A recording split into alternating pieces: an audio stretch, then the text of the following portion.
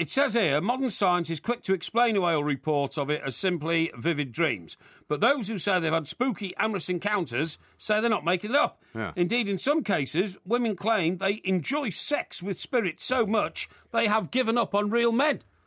But So these women you've are had it, clearly Mike. these women are clearly deranged. You've had it, aren't MG. they? You have had it. What do you mean I've had it? You creeping around the edges actually, there. I have had it. You haven't had it for even the best part of this century, have you? You creeping around the edges there, trying to, persuade women to get lecherous with you. Your days could be over, mate, if these women suddenly find that there's a spook out there Really? who's 10 times better than you.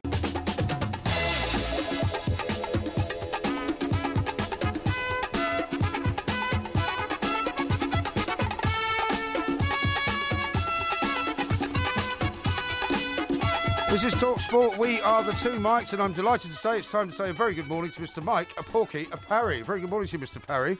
Very good morning to you, Mike, and creeping closer to the Day of Reverence. Well, when you say creeping, it gives a bad image, I think. It's not so Not much creeping, it's kind of edging, perhaps. Edging. I like edging, or with stealth. With stealth? With stealth, getting towards Christmas Day. Because it's my favourite day of the year, Is Christmas it really? Day, without a shadow of a doubt. It's not getting any colder, though, unfortunately, is it? No, I wish it was a bit colder. I hate a mild Christmas day. I like a Christmas Day to be a day when you're peering out of the window. Yeah. And the snow is falling? Well, no, that is beyond the imagination in this country. Yeah. I've never seen snow falling. But what I love, I remember one year peering out of the window and there was a robin redbreast on the windowsill outside. Really? Almost like a picture postcard. Absolutely. And I thought, it's almost like a message from, it's a the spiritual Almighty. message. Yeah, a message from the Almighty. Yeah, that's right. Well, there's a massive storm coming, particularly to large parts of the north of England and possibly to Scotland as well. Well, we were in that part of the world last week, and it was incredibly mild.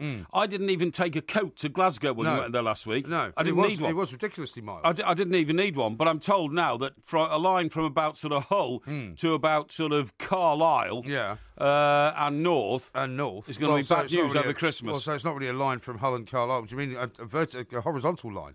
Moving upwards, do you mean? Yeah, no, I mean in a line above that. Above that. It's not going to be So they might get a bit of snow up there. Might get a bit of snow up there. That's right. Yeah. What do you think about the Lukaku Very story? Exciting. Well, I mean, I'm not that interested. I'm not really that interested in Lukaku. Lukaku is a very, very average player who occasionally does very well. Yeah, that's my opinion of Lukaku. Well, I will ignore that because you're just trying to provoke me. I'm not trying to provoke you.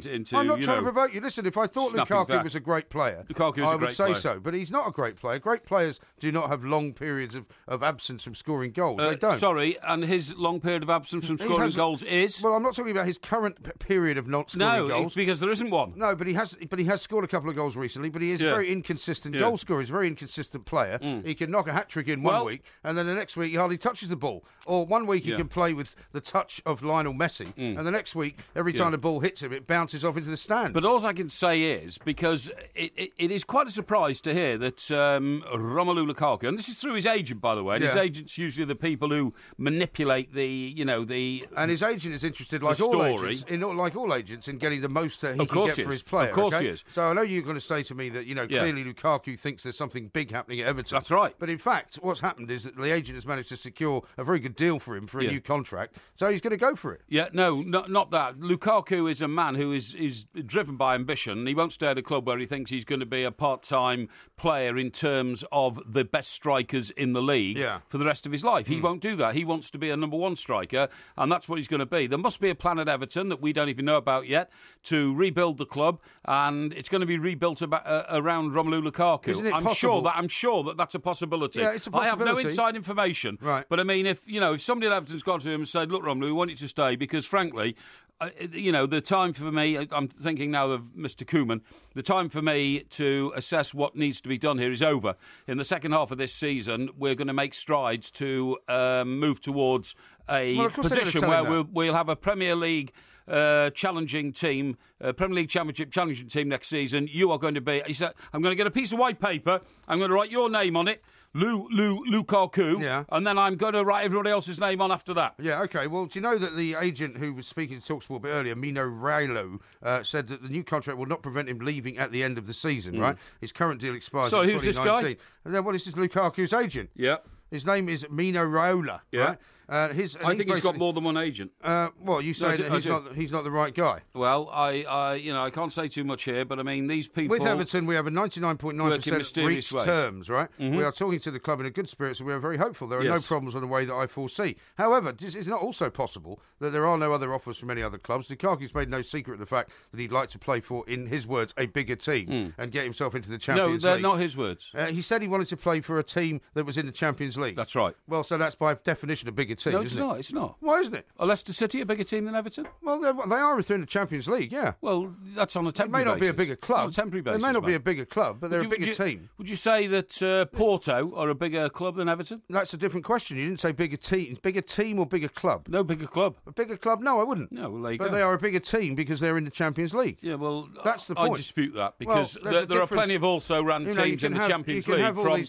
You can have all these conversations like Nottingham Forest fans have, like Newcastle United fans have, like all these teams, like Leeds United fans have, and Rangers have, that these are a bigger club than any club that's ever existed now and in the future. The point is that in the team world, right, if your team is in the Champions League, then it's bigger than if your team is not in the Champions League, surely? No, because I think you'll find some very weak teams starting the Champions League from lesser European leagues. Yes, they do, but they're still in the. But if they're in the final stages of it and they've come out of the group stages, they're still in it. That's some the point. French teams that get into the Champions League. I mean, they'd barely get into the championship in this country. Let's talk about the ones that are in the actual final 16. But anyway, let's have a listen to what Rola said when he was on TalkSport. Let's say 90%, 99.9% reached terms. And if then Romelu is good enough and strong enough to move on in the next years, then we will talk to Everton about it. It's a very good relationship at the moment. So we know what both parties want. We know what the future is. But for now, we are agreeing terms, and then we see in the summer what happens. But at this point, we only have one objective, and that is to perform as well as possible in Everton. No, so it sounds to me like he's staying as long as he gets more money, and then he's off. No, the crucial word there was the word years. He didn't say year, in the next year. He didn't say, because you misled me earlier on. You said, oh, yes, but I heard him say that next year he could be off. Well, he could be. No, he said in the next years, plural. Well, so it says clearly there's a plan underway here. It does not prevent him leaving at the end of the season. I think I'm reading the situation very well. His current Everton deal expires in 2019. Are you telling me, for example, given what Everton have done in the past with their other very valuable players, because as you've said before, nothing against Everton, every club is a selling club, right? Yes. If Real Madrid thought that Romelu Lukaku was going to be the next Ronaldo, and they offered Everton 75 million, are you telling me they wouldn't sell him? Of course they would. I don't know whether they would or not. They would. I don't know whether Everton have a financial plan in place in which they can resist offers of 75 million. By the way, aren't Everton starting to look like genius businessmen? No. In the sale of John Stones. John Stones is shortly going to be eased out of the Manchester City defence full time, isn't he? He is. It would seem that way. Despite the fact that you said that he was going to be the greatest centre-back England had ever seen. If he'd have stayed at Everton, he would have been. No, he wouldn't. I'm sorry, he would have been. He's been destroyed by the expectations heaped upon his shoulders at Manchester City. Was he not destroyed by Roberto Martinez first off, though? No. And the inability of anybody to sort of, put their hand on his shoulder and say, look, this is a gradual development. You don't have to become brilliant overnight. Yeah. You see, Everton are good at this because, remember old Jack, what's his name, we sold to Manchester City as well. He disappeared into the sort of grey mist of Premiership injury list and then surfaced at Sunderland. Yeah. I mean, and these guys are worth a maximum premium price when Everton get rid of them, and they just disappear downhill. You see? Well, maybe what Everton are very good at is making players who are very average look good in their team because the rest of the players aren't very good either. Well, no, I don't think it's that, and I'm not going to take offence at that, even though you're trying to offend me. I'm not trying to offend you. What it is... I'm just trying to look at it in a cool light of day without your obvious love for the club and your inherent bias, which is not unexpected. There's nothing wrong with it. No, if you are a star at Everton, and I accept that Everton are not widely recognised as a potential top four club at the moment, but if you're a star there, like John Stones, you get special treatment because you are the jewel, if you see what I mean, and you're worth a lot, obviously, as a valuable player, but you're tremendously important in the pivotal structure of the team. When you go to Manchester City, everybody there is supposed to be a superstar, so you don't get the individual sort of attention from the staff of the club that you might have done at Everton, and then I think things change. Yes, indeed, absolutely right. Now, we've got lots to talk about tonight. We're going to talk to John Krieger, our man over in the United States of America, because there's some very interesting developments in the world of Formula One. Yes. Now that John Malone from Liberty Media has bought the whole business. Now, he's interesting, isn't he? Because when we used to work in America, there was a massive sort of media battle going on all the time between Rupert Murdoch and John Malone. That's right. And do you remember, I think at one stage, Mr. Murdoch owned DirecTV, which was the pay-per-view.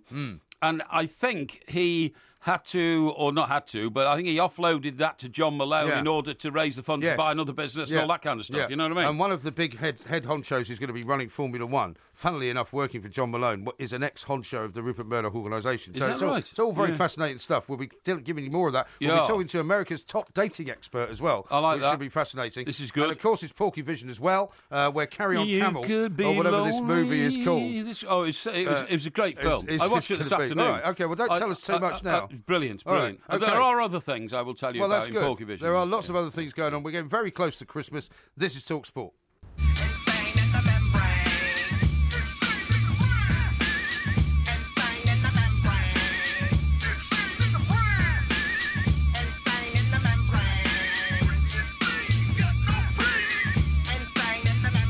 This is Talk Sport. We are the two mics. Loads coming up, of course, including the latest on the Formula One situation, which is getting very, very tasty indeed. Sean in Tranmere says, "Evening, lads. Classic nonsense from Porky. Of course, Porto are a bigger club. They've won 2 European Cups. How many have Everton won?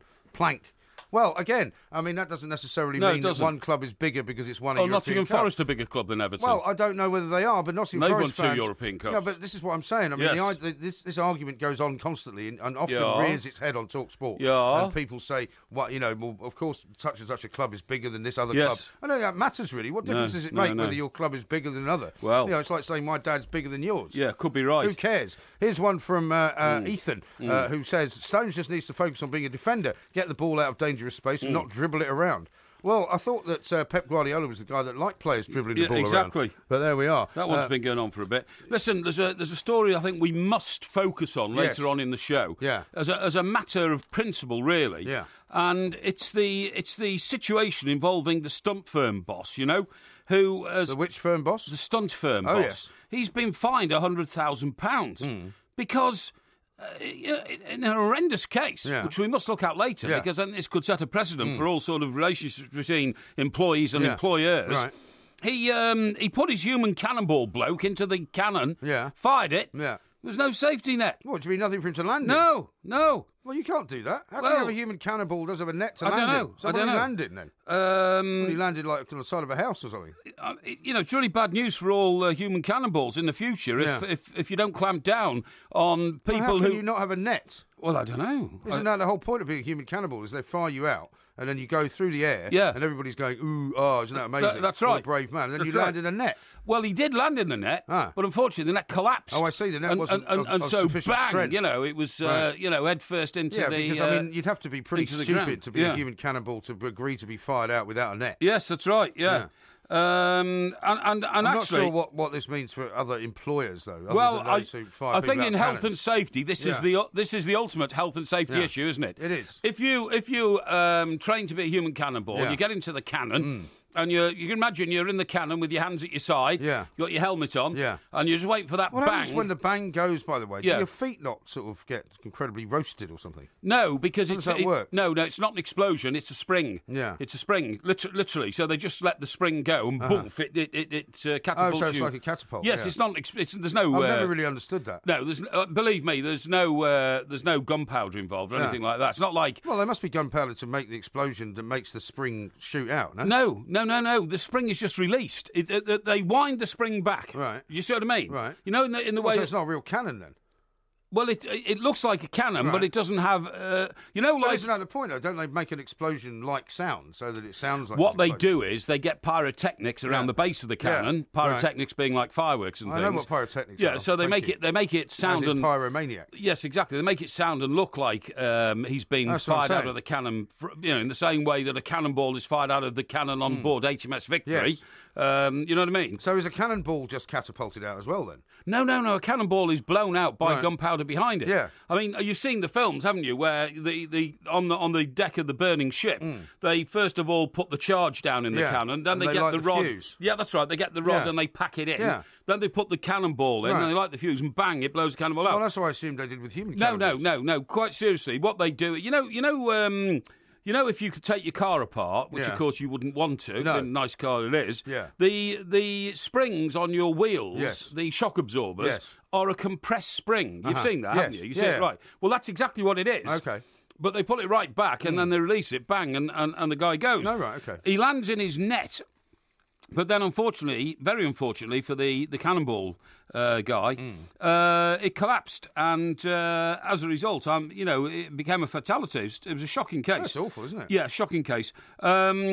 And so the guy who owns it has been fined £100,000. And has he found himself another human cannonball since? Well, I don't know about that. The poor chap who was the victim. I mean, obviously, it's brown bread, and it's a tragic case. But what I'm saying is, if ever there's an illustration of how we have to, at all costs, be entirely supportive of health and safety rules at work, that's got to be the perfect example. I would say so, I would say so. But it must be a nightmare if you are a health and safety official trying to actually officiate in these kinds of situations. Sure.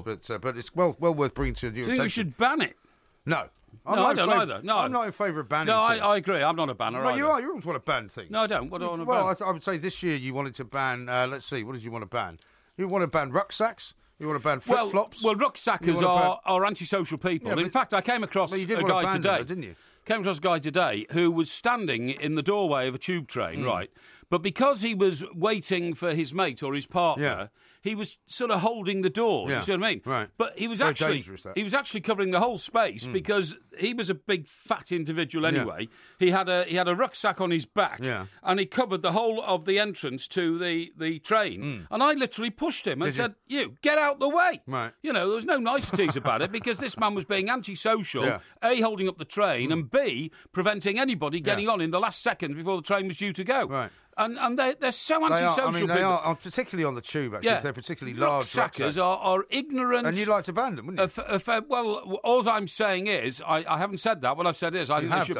No, I haven't. I said they can certainly use public transport, but they should pay double fare because they take up double the space, literally. Yeah, okay.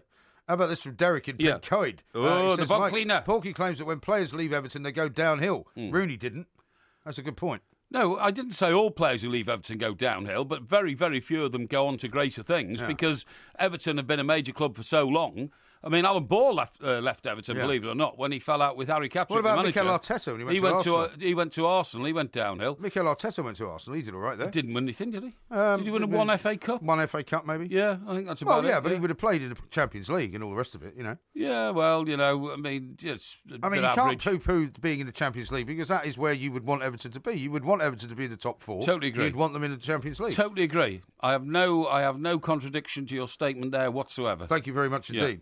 Now, I've got to talk to you as well about Mercedes because a couple of people have drawn this to my attention. You know the Volkswagen emissions scandal of earlier this year? Yes. Well, it turns out Mercedes have been up to something very similar, which I will give you details on coming up in a little while. I know nothing of this. Turns out about a C-Class and an E-Class, the miles per gallon that they do are completely and utterly wrong. I get very good mileage out of mine. Well, you don't get what the manufacturer says you get. I roar up and down the A3 and I get terrifically good mileage out of it because I almost accede to the speed limit. You almost accede to the speed limit? What does that mean? Well, you're allowed to do 72 or 73. You told us you drove at 80 miles an hour. Well, I do sometimes when I believe the road surface to be clean, safe, the light to be good, the weather conditions to be perfect for driving. Yeah. I do think there's a case to raise the speed limit to 80 miles an hour, and I sometimes test that. I test that in order to gather the evidence and the information to be able to pursue that argument with the authorities. Yes, I'm very well aware of that.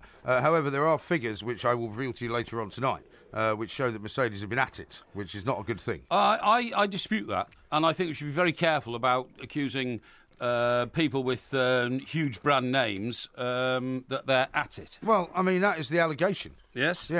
Because would you agree that Volkswagen, for example, were at it? I don't know, because I never actually studied the files and all that kind of stuff. I never quite understood the allegation. Was the allegation about emissions? Yeah, from the allegation was that they basically stunted up a different set of emissions figures. Yes. To satisfy the various regulatory authorities. Right. In fact, they were using completely and utterly different models to test the emissions rather than the actual models that were being sold. I see, okay. That's basically where we are. Well, if that's the allegation, I don't wish to get into it. That sounds to me like commercially sensitive material, okay? Commercially sensitive material. Yeah. Well, it's published in many newspapers this morning, so I'll be able to quote liberally from those. What I would also like to tell you, with an eye on Mercedes, I was poking about down in the underground car park today. Poking about, were you? About, trying to work out whether I could get into the car. You know, oh, sorry, your old wreck of a Mercedes. My Mercedes, yes. And a guy was watching me from outside behind the, because it's a, it's a sort of a sliding metal door with holes in it. And so he thought you might have been a bit dodgy. He thought I was a bit... I didn't know why he was watching me, and I was starting to get more and more irritable about it. And I thought, why is this guy watching me? And he parked sort of behind my car, and obviously was wondering if I had the right to be in there and all this. Yeah. But as I thought that, it turns out to be completely wrong. He wants to buy the car. Oh, really? Yeah. He'd make an approach. He wants to buy the car. Because I was coming out. Well, did you tell him that you can't actually get into the car? I said, well, the trouble is at the moment, the battery's flat. He said, I don't care. And he said, how much do you want for it? I said, about $1,000. And he said, OK. He said, well, let me know when you get the battery going and I'll come and drive it and we'll have a conversation. Oh, couldn't you have thrown the responsibility to him? Well, I don't think you could sell a car to a guy if it doesn't actually move. No, but if he wants the vehicle... I mean, I know you would want to do that. No. If he wants the vehicle, you could honestly have said to him, look, do you know how these things work? Can you, help me to... Well, I'll tell you what he did say to me. He said, have you checked that the actual key fob is not the thing that's flat and maybe the battery's fine? I said that to you the other night. And I said, well, do you know what? I'm going to take that now to the key place. Yeah. And they tested it and the key fob's fine. Okay. So it's obviously the battery. It is the battery in the car. But I still can't get into the car. I still don't know how to do that. Don't you have a little garage down there somewhere? I mean, it's Bermondsey, basically, isn't it? And in Bermondsey, there's lots of sort of under-the-arches type little garages and that kind of stuff. But I'm not sure and if you go to one and say, hello, mate, listen, can you help me? Bung the guy a 20 just to... Is this your sound advice to me? That's why I always sort things out and just say, listen, can you... I tipped the paperboy. What paperboy? My paperboy. I didn't know you had a paperboy. I have a paperboy. He delivers papers to me very early. I gave him 40 quid. 40 quid? Yeah. That's a lot of money for a paperboy. Yeah. Is he a paperboy or is he a bloke? He's a paper... Man. Juvenile, I think. Paper juvenile? Difficult to tell, actually, because he's a callow-looking chap, you know. Yeah. And he's fit because he wheels this trolley round every morning from 5 a.m. onwards, doing all the papers. But he's not like 10 or something. Oh, no. He's definitely a late teenager, in my view. Right. And he was overwhelmed. But I'm anyway, sure it was. 40 quid's a lot of money for a paperboy. Well, money makes the world go round. I keep telling you this. Yeah. So all I would say is go and find... Are you going to declare that to the taxman?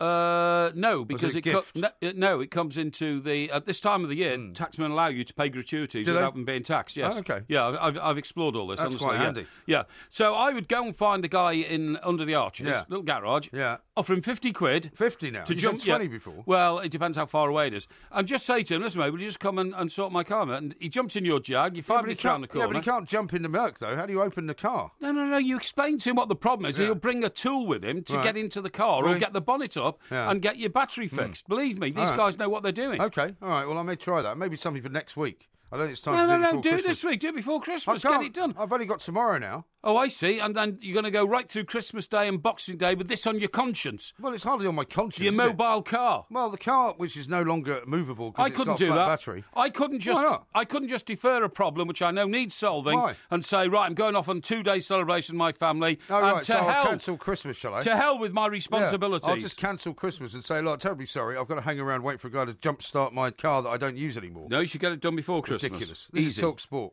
Hey! The sun goes down like a bad dream. You end up tight, gotta let off steam. They say they can break you again and again. If life is a radio, turn up to 10. Be some crazy. This is Talk Sport. We are the two mics, and of course it is Porkyvision coming up a little bit later on. Tomorrow, the Porky quiz is going to be fascinating because it's going to be very, very different. It's going to be 12 questions instead of 10, and it's going to be straight out of the Trivial Pursuit. I was going to say completely random, yeah? Completely random Trivial Pursuit. We're going to have a Trivial Pursuit game. Excellent. Where the questions will be picked. And in fact, in the way that you sometimes do, you can roll a dice if you like. I will, yeah. And I'll just pick questions at random and see how you do. We're going to make it like...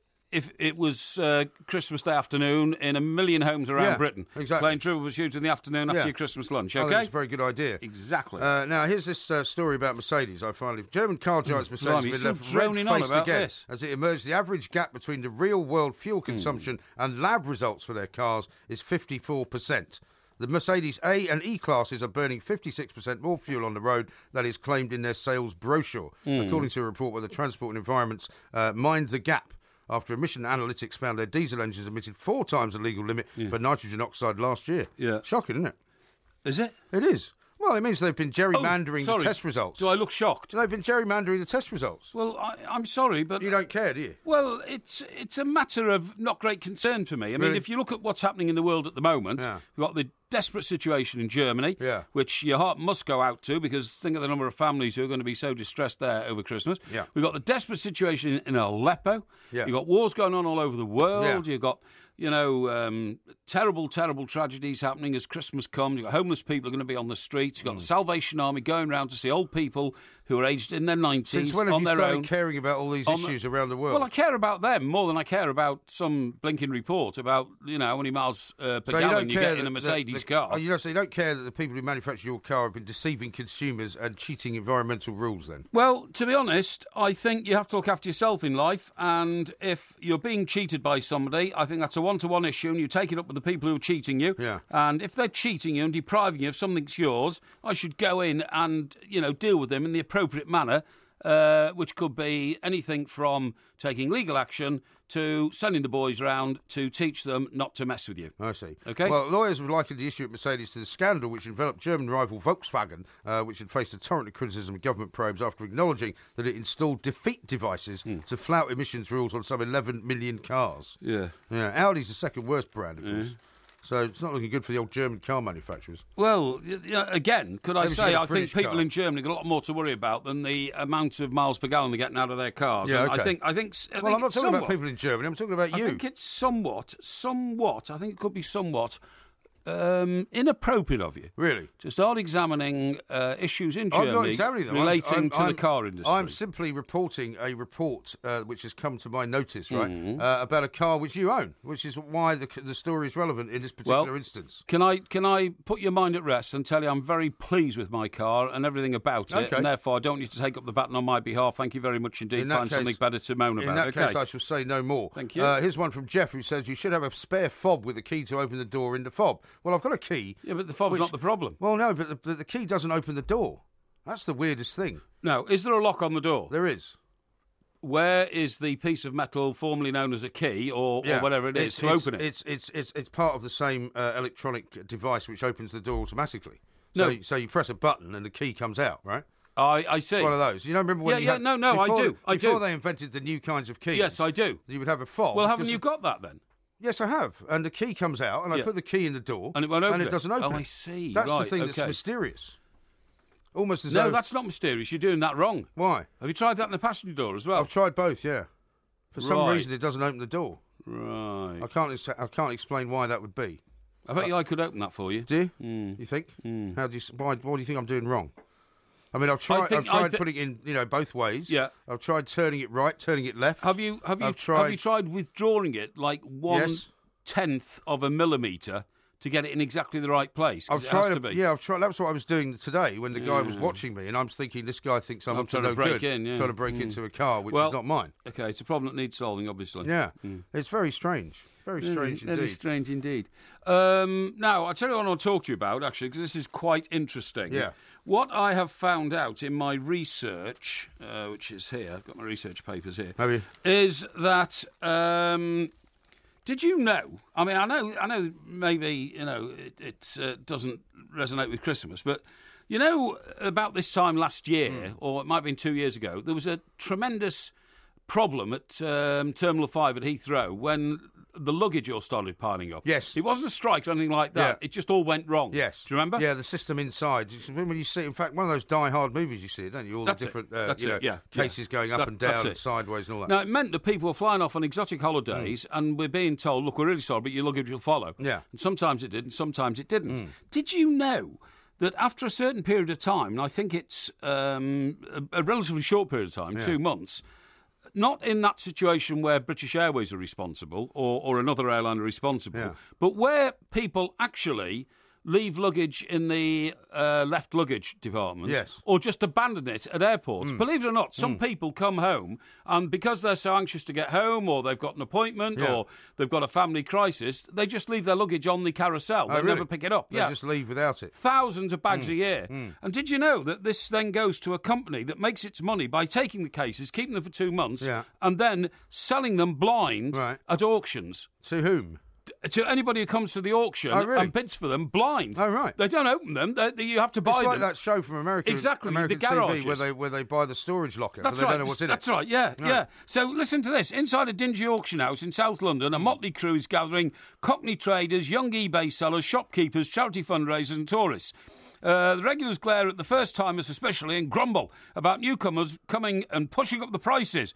The newcomers pretend not to notice and bury their faces in their auction outlaws. Everyone takes their seats, right? Yeah, I missed that last bit. And bury their faces in their auction catalogues, yes, okay? Yeah. Everyone takes their seats and the excitement begins to build. Unlike a traditional auction, no one's here to bid on art or an antique vase. Today's prized lot will be other people's dirty laundry. It sounds strange to many, but this is exactly what it is. It's called Greasby's, the biggest auction house in the country for lost luggage. Right. It auctions off 200 suitcases a month, wow, which major airlines at Heathrow, including British Airways, are unable to reunite with their owners. So after which period of time are they allowed to do this? Because it sounded like a very short time. I'm getting to that.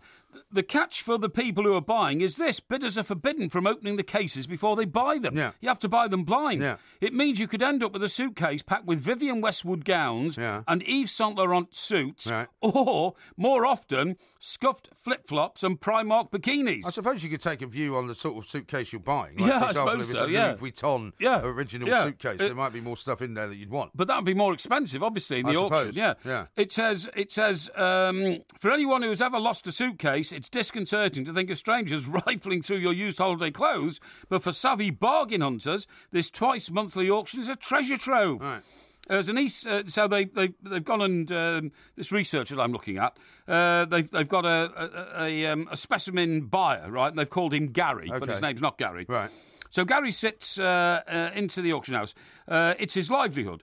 So lucrative is the industry that the divorcee, this is Gary, they're saying he's a divorcee, can spend 4 months of the year travelling around the Far East to Thailand, Cambodia and Vietnam, going to similar auctions. Really? Yeah. So what sort of stuff does he get, and how does he make his money then? By selling it on? Selling it on, yeah, right. He said most of the valuable items that you find in suitcases, electrical equipment such as phones, hair straighteners, tablet computers, have already been removed and will be auctioned off separately. So you don't get them, right? But you have to go to a different auction, right?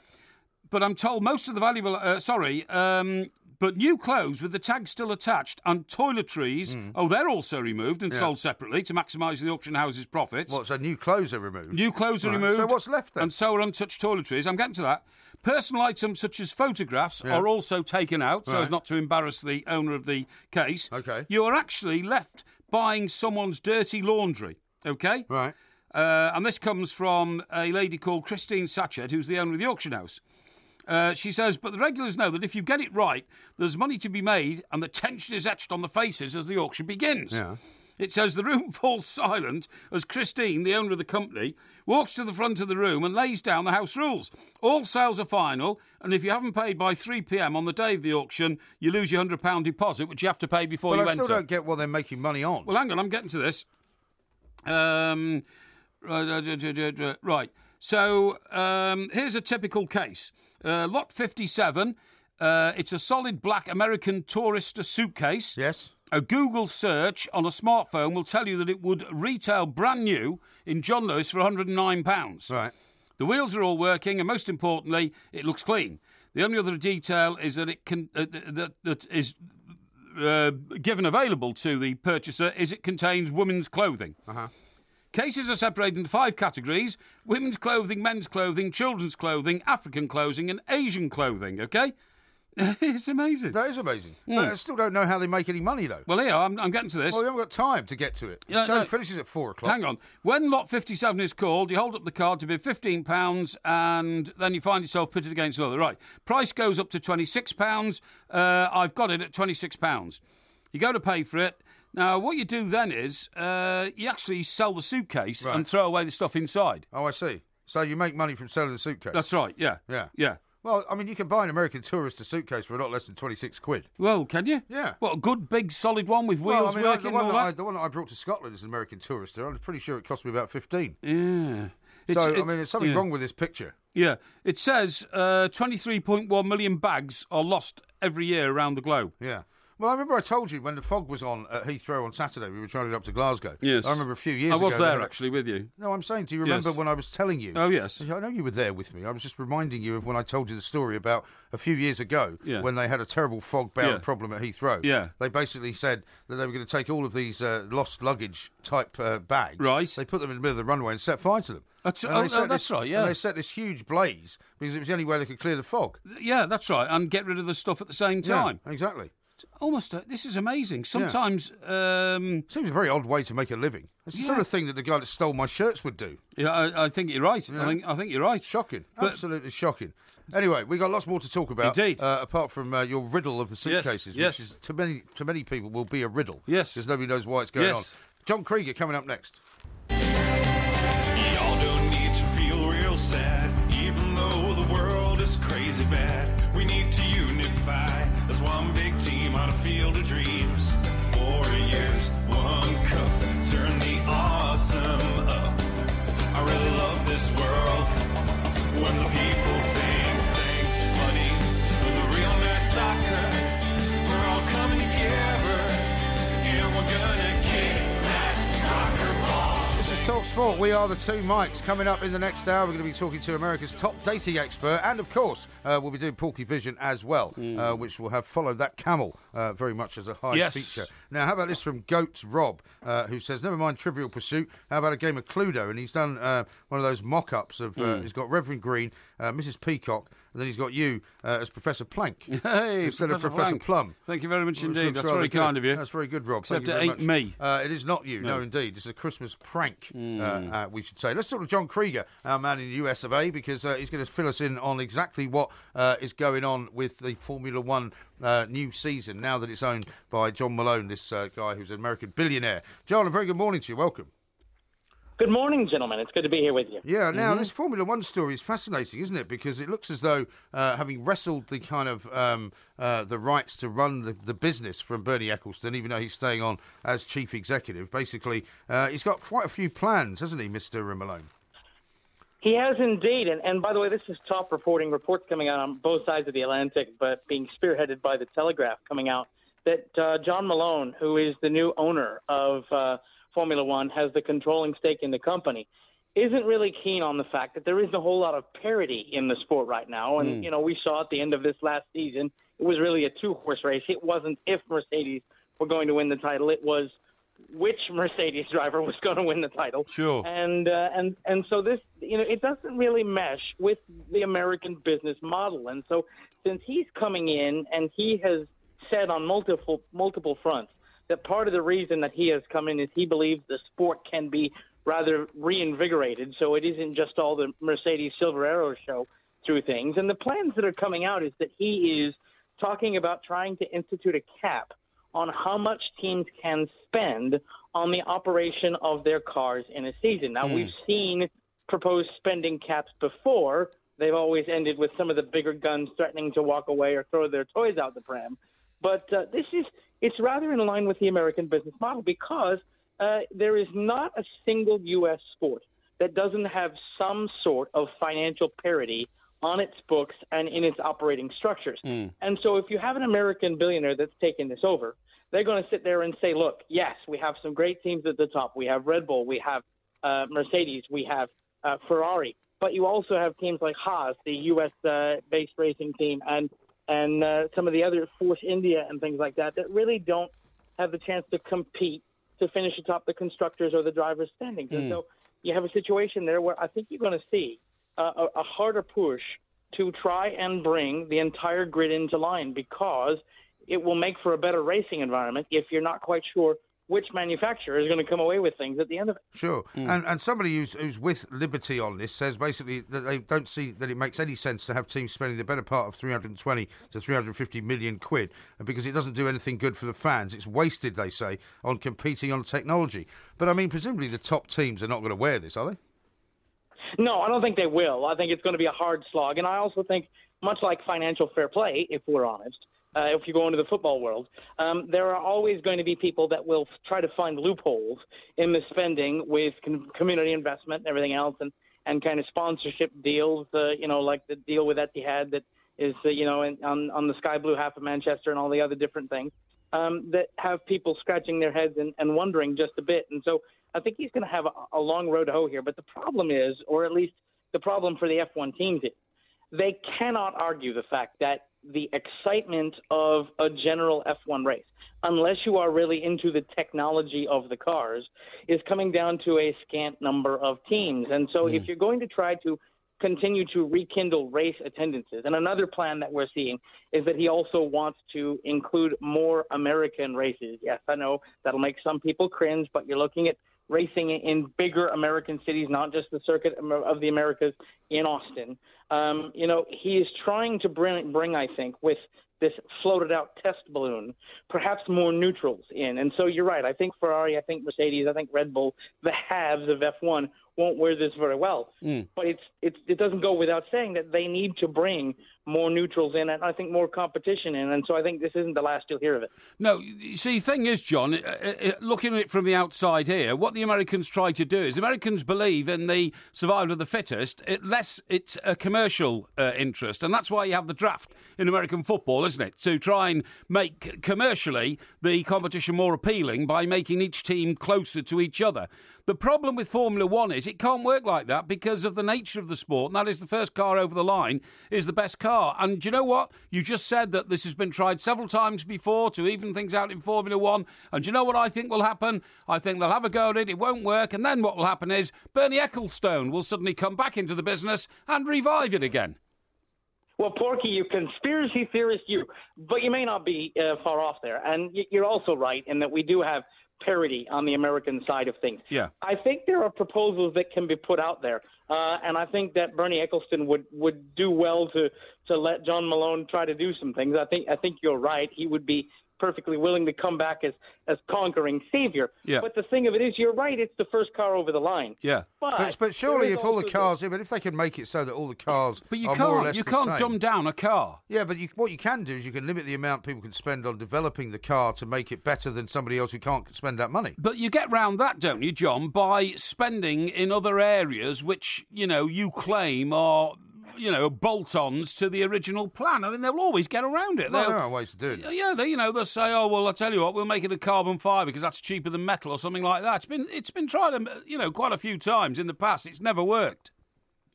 No, it hasn't, and that's because you're right. There are always loop arounds. I brought up the financial fair play angle before. I think it's the same. We'll have the same thing in F1. Yeah. One of the biggest fears from some of the lower-end teams is that some of the top teams, Porky, you're absolutely right, are owned by auto manufacturers. And so instead of spending Mercedes-AMG Petronas, spending X amount of dollars on development, Mercedes Motor Car Group will spend something on some new technology, and then Mercedes-AMG Petronas would perhaps just rent the technology at a lower fee and get in under the cap. The one thing they would have to do, I think, to make this work is declare that even if your F1 team is sponsored by a motor car company, it is a separate entity and must pay for things at market rates. Yeah. And if they do that, you could close that loophole. And what about John Malone? Because obviously, I mean, myself and Porky know a little bit about him from when we worked in the States with Liberty Media, and he was always going sort of head-to-head with Rupert Murdoch. But a lot of people listening won't know too much about him. Give us a sort of pocket description of his history and what Liberty Media does. Well, Liberty Media is a media distribution. It's a media distribution company, and he's made his money in trying to kind of redistribute programming and sports and things of that nature. So they're invested in sports and entertainment groups. They're invested in Sirius XM radio and other sports and entertainment groups. They have a stake in the Atlanta Braves, and they also have the Liberty Media Group, which includes investments in Time Warner and Viacom and some other interests. And so they're an outside player on some of the American media ventures and interests, and that's how they've kind of made their money. And now they're going into the sporting world, and with their experience on the outside with the Braves group, they are someone they're trying to get in not only with the distribution side of things, but with the product generation side of things, and having an ownership stake in F1. Interesting. Now, just before we let you go, John, a couple of other quick questions. I don't want to get too far deeply into American sport because Porky doesn't think any of it's of very much interest over here, which, of course, he's wrong about. However, MLS, we've got a new season coming up relatively soon. We've got the January transfer window coming up here. Are you hearing any noises about any players coming over there? I mean, it looks like everybody's going to China at the moment. You know, everybody is really going to China. We haven't really heard too much ramp up of transfer activity in the January window. The big focus on MLS this week is on expansion, because this is a year that two new clubs will enter MLS, Minnesota United and Atlanta United. And MLS have also indicated that they will allocate further spots. And there are 10 cities around the United States who are rumored to be vying for those clubs. And so we've got a couple of early transfers. Chicago Fire have brought in a Legia Warsaw, a striker that no one over here had ever heard of before. Fire said he was the next big thing. And the U.S., with the winter window, really, I don't think is the time when you'll see a whole lot of business done. The big thing in MLS, Mike, is the fact that we've got two new clubs in Minnesota and Atlanta, and the league continues to expand to the country's biggest markets and try to make its foothold against the other sports. What's Jurgen Klinsmann up to? Well, Klinsmann's been dispatched of his duties. He is done. Bruce Arena is now the head coach of the U.S. men's national team. Klinsmann was let go after two subpar outings in the first round of the hexagonal World Cup qualifying. Arena is coming in for his second bite of the cherry and managing the U.S. team. And the big thing there, Mike, is that he is saying that a lot of his player pool for selection will come from teams in MLS. That's going to make some people very upset, because Klinsmann's philosophy was that players needed to play in Europe. And so we're waiting his first team selection to see how much will be come home and play if you want to play for the red, white, and blue. But is he staying? But is Klinsmann staying in America, or is he going to come back to Europe and try and get himself a club job? Well, right now, I think he's going to take his payout and buyout. His family loves living in Los Angeles. He's kind of Americanized in that way. I think if the right club came around, he'd like to come in sort of at the top end of things and take over. I'm not sure he's one to come in and try to build a club and try to take them up, because I think there's a little too much scrutiny there in the press. I don't think the job's out there that's right for him right now. I think he stays in L.A. and spends some time on the beach for a while. All right, no problem at all. John, thank you very much indeed, and a very Merry Christmas to you. Thank you, John. Because we probably won't speak to you before that, but we'll speak to you perhaps in the new year. You see the way I cut through, all the balderdash about the whole issue and said, at the end of the day, Ben Ecclestone will come back. That's what's important to you, isn't it? Sorry? That's what's important to you, isn't it? Well, I said at the end of the day, Ben Ecclestone will come back in. Ben Ecclestone won't have to come back in, because he's still the chief exec. That's what I mean. But he will suddenly assume total control of Formula One again, as he has done for the last 30 years, I don't think so. And pocket another couple of billion quid, because he's one of the most clever businessmen in the world. Well, we shall see. Yes. This is Talk Sport. We are the Two Mics. There will be a podcast coming out, and after the show tomorrow, we can tell you that we're going to be on the warm-up on Christmas Eve from 11 until 1. Yes. Before the rugby goes out in the afternoon. That's right. And there'll be a bit of a festive flavour to that show, I would imagine. There will definitely be a festive flavour to that show. Santa will already be on his way. Indeed. Now, a couple of people being rather disingenuous about my old car. Steve in Merthyr Tydfil says, Mr. Graham, your car is obviously an old drink. I think he means something else, but corrective text has ruined it. Yes. Just throw a brick through the window, then open the door. Well, actually, I've got a better idea here, and this comes from Cristiano. Thank you very much indeed. He says, try and put D40 where you put the key. It happened to me before, and I put D40. Is that D40 the... Well, like the oil. Is that WD-40? Yeah, that's the stuff, yeah. Now, I'll tell you about that. That works. Do you know why? Yeah. It's a lubricant. It's a lubricant. Yeah. You're right, yeah. Now, in my Surrey pad, right? Yes. I have two sinks in the kitchen. Two sinks? Next to each other. Why do you have two sinks? Well, you have one, is a proper sink, the other one's got a waste disposal in it. You've got waste disposal? Yeah, okay. yeah. So you don't really use it as a sink, then? I do, yeah. Well, no, I mean, it's only half the size of the other one. You see what I mean? It's you got put waste a load of food down it? Oh, all the time. Yeah, yeah. Oh, yeah. It's very helpful. Yeah. And does it go away, or do you have to then take a bag out of it? No. It's plumbed into the waste system. Okay. You know, it flushes it all out. You know, Right, no okay. problem. But the point of my story is that means that the tap, which is placed right in the middle, moves left and right. Yes. And it also, the type of device I have on top of the tap to start the water flowing moves up and down on a circular ball cock. You see what I mean? I know what you mean. And left Is it one of those ones that it's got like a bar almost? Yeah, exactly. Yeah. And so it goes up and down for water on and off, and it goes left and right for hot and cold. Yes. Now then, a few weeks ago, I noticed it started to sort of grate or jar or something, or got stiff. It got stiff, right? Right. And I thought, I know what's going to happen here. One of these days, I'm going to come into the kitchen. I'm going to sort of, push it up or push it out. It's going to snap And off. it'll snap off, because. So what I did is, I went out to Holford's and I got a tin of WD-40. Yes. With a squeezing rod. But they always give you this ridiculously tiny little pipe.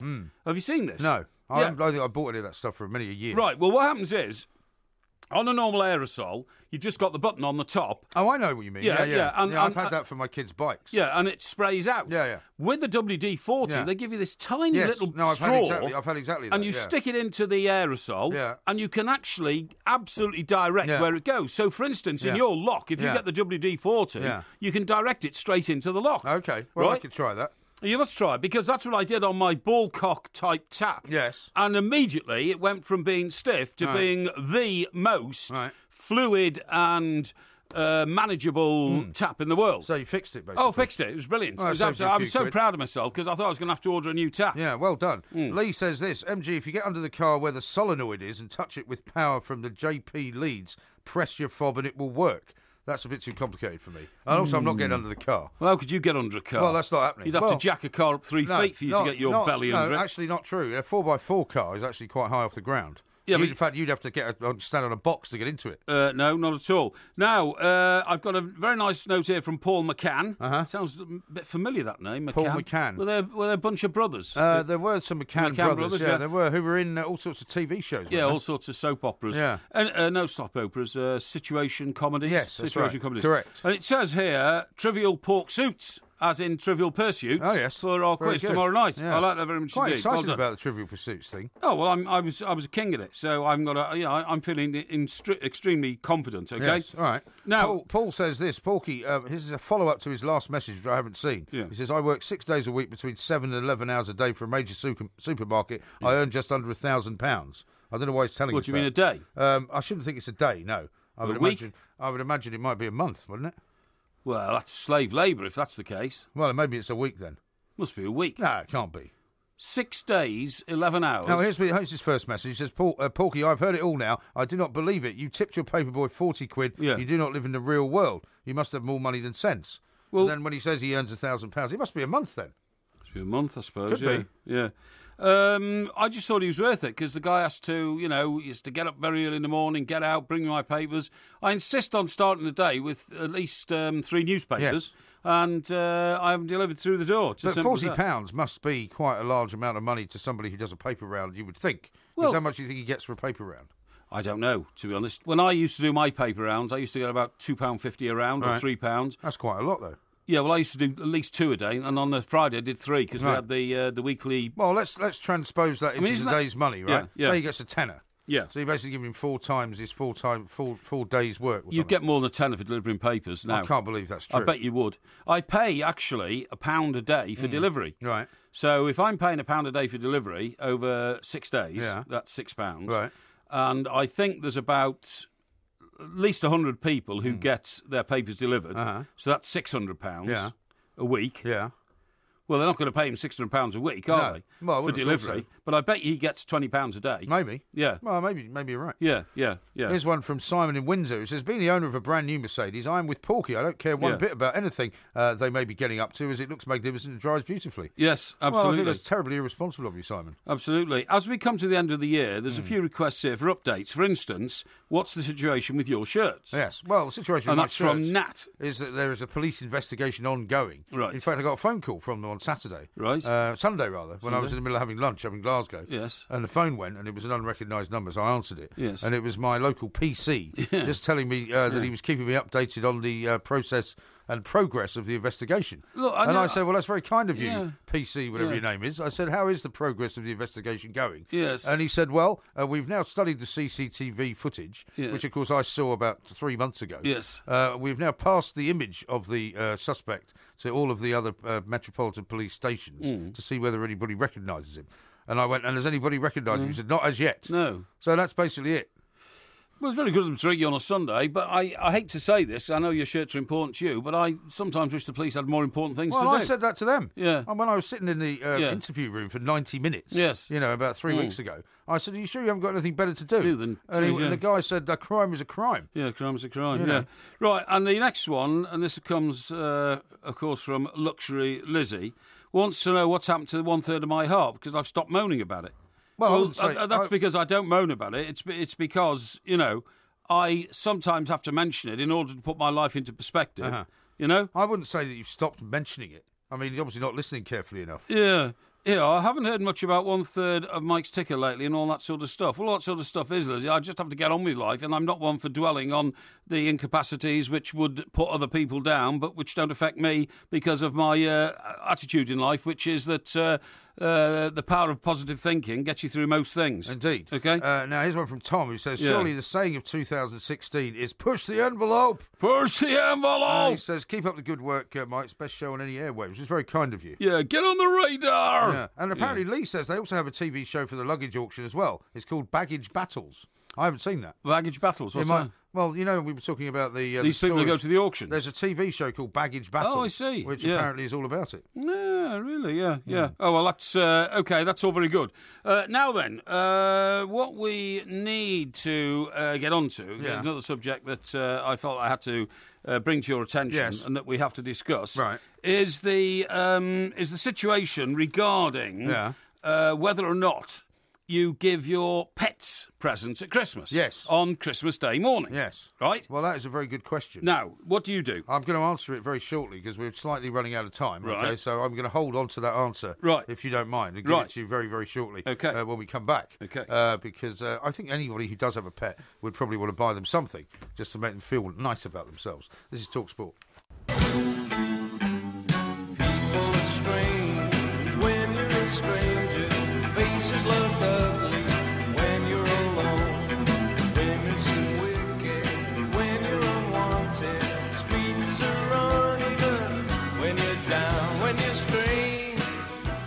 This is TalkSport. We are the two Mikes. Charles says, so basically Porky's saying, no, that's the wrong one to be reading. So Porky now thinks that paperboys get £20 per day, £140 a week, £7,000 a year. Tell them to get real, the plank, man of the people, Well, how my much do they backside. get then? Well, I mean, £7,000 a year does sound quite a lot for a paperboy. Well, okay, maybe they get £12.50 a day, do they? I would half that. £10 a day? I would say £10 a day for a paperboy is a lot of money. Well, I would say £10 a day for a paperboy, if he delivers the paper before he goes to school, is a terrific reward for a youngster aged 14 or 15. Yes. But I'm telling you, the guy who delivers mine is of working age. So he's not going to do it, is he, for, newspaper boy rates? Well, he might do, because it might be an additional job or something like that. I mean, it might be for an extra 50 quid a week around Christmas time. I mean, who knows? Do you not remember in Coronation Street a few years ago, Norris was the paper boy? No, I've never watched Coronation Street. No, but what I'm saying is he was an adult who, was a pensioner and didn't have anything to do, so he said, I'm going to become the paper boy. Pensioners do deliver papers for something to do. There was a case not long ago, I'm sure, about 2 or 3, maybe a month or so ago, of a couple of guys who actually ended up going to the European Court to try and get what they regarded as some kind of a living wage out of the guy who was employing them. And they were two pensioners who decided to do exactly as you said, to just something to do. Here's one from Roddy who says, I would always send Christmas cards out on my paper round to earn extra tips. Shame Porky was not on my round. Well, this guy did do this last year. Did he? The cheapest and flimsiest Christmas card I've ever received suddenly came through the door with the papers, from your paper boy. And I felt so sorry for him having to deliver such cheap and tawdry bits of paper, you know what I mean? What, I mean, the card wasn't to your liking? It was terrible, I threw it in the bin immediately in case it had been stained with some sort of, germ or something. And was it one of those charity cards? Well, it wasn't anything. And also, I think he was stolen it from somewhere, honestly, Maybe from the shop. No, certainly not from the shop, no. But... Anyway, so this year I preempted it and said, "Oh, hello, mate, how are you doing?" I said, "Yeah, I'll tell you that. Thanks very much. You're doing a great job." Oh, and he was very happy. Okay. Now, the other guy I've got to say is my postman. Uh-huh. He's been very good this year. Yes. Very good. Postman Pork. Yeah, postman Pork. That's right. Now, How much do you give him? Another 40. I haven't actually done it. Last year I gave him 20. Yeah. But I suppose I better up the ante this year in case he has a conversation with the paper boy. Did you ever have that sort of situation, which I never had when I lived in New York? Yeah. 'Cause I never lived in a dormant building. Yeah. Where at Christmas time, it Oh, would yeah. literally cost you Definitely. hundreds and hundreds of dollars. Definitely. My sister was never. I mean, she never moaned about it. No. She just said it's what part of the That's right. of the deal. But That's you've got right. the guy that's there because they have 24-hour doorman. That's right. They've then got people who clean the place. They've got You've got so there's a whole horde of people you have to pay. Well, you've got 3 lots of doormen in Yeah. that 24-hour Yeah. period, Yeah. all of which you see. Yeah. You see one guy when you're going out at 5:30, 6 Yeah. o'clock in the morning. You see another guy when you're coming at 6. And if you give any of them less than $100, Exactly, you yeah. know, they look at you askance, don't Yeah, they? that's right. Have I done something wrong, sir? Yeah. Is there something wrong with the service, sir? Yeah, and all that kind of stuff. Oh, no, shocking. Now, Anyway, you asked me about the dog situation. well, because I've got an example here of a Yeah. woman who has spent, you won't believe this, £2,500 on Christmas presents for her dog. Well, she must have more money than sense. That's ridiculous. Her name is Emma Butarazzi. Butarazzi, Butarazzi. okay. Right. And she has spent £2,500 on gifts for her beloved dog, Prince. Yeah. Okay. Fit for a king. Yeah. When he wakes up on December the 25th, the hairless Chinese crested hound... Hairless Chinese crested hound. Yes. Right. Will be unwrapping such goodies as an £800 toy box. That's to put his toys in. Yeah. Right. Right. A £300 faux mink fur bed. Ridiculous. A £275 personalised tuxedo. Really? Where would you take your dog in a tuxedo? Well, out to dinner, I suppose. What, you mean like in your handbag or something like that? Well, I don't know how big this dog is. It's not a big dog. I've got a picture of it here. Oh, right, okay. A £250 handmade crystal harness. Crystal harness? Yeah. That sounds like something from one of those S&M shops. It certainly does. And a £150 gold crown bowl from which he can drink his That water. is nonsensical, isn't it? Right. That is nonsensical. I can tell you that there will be something under the tree for Ziggy.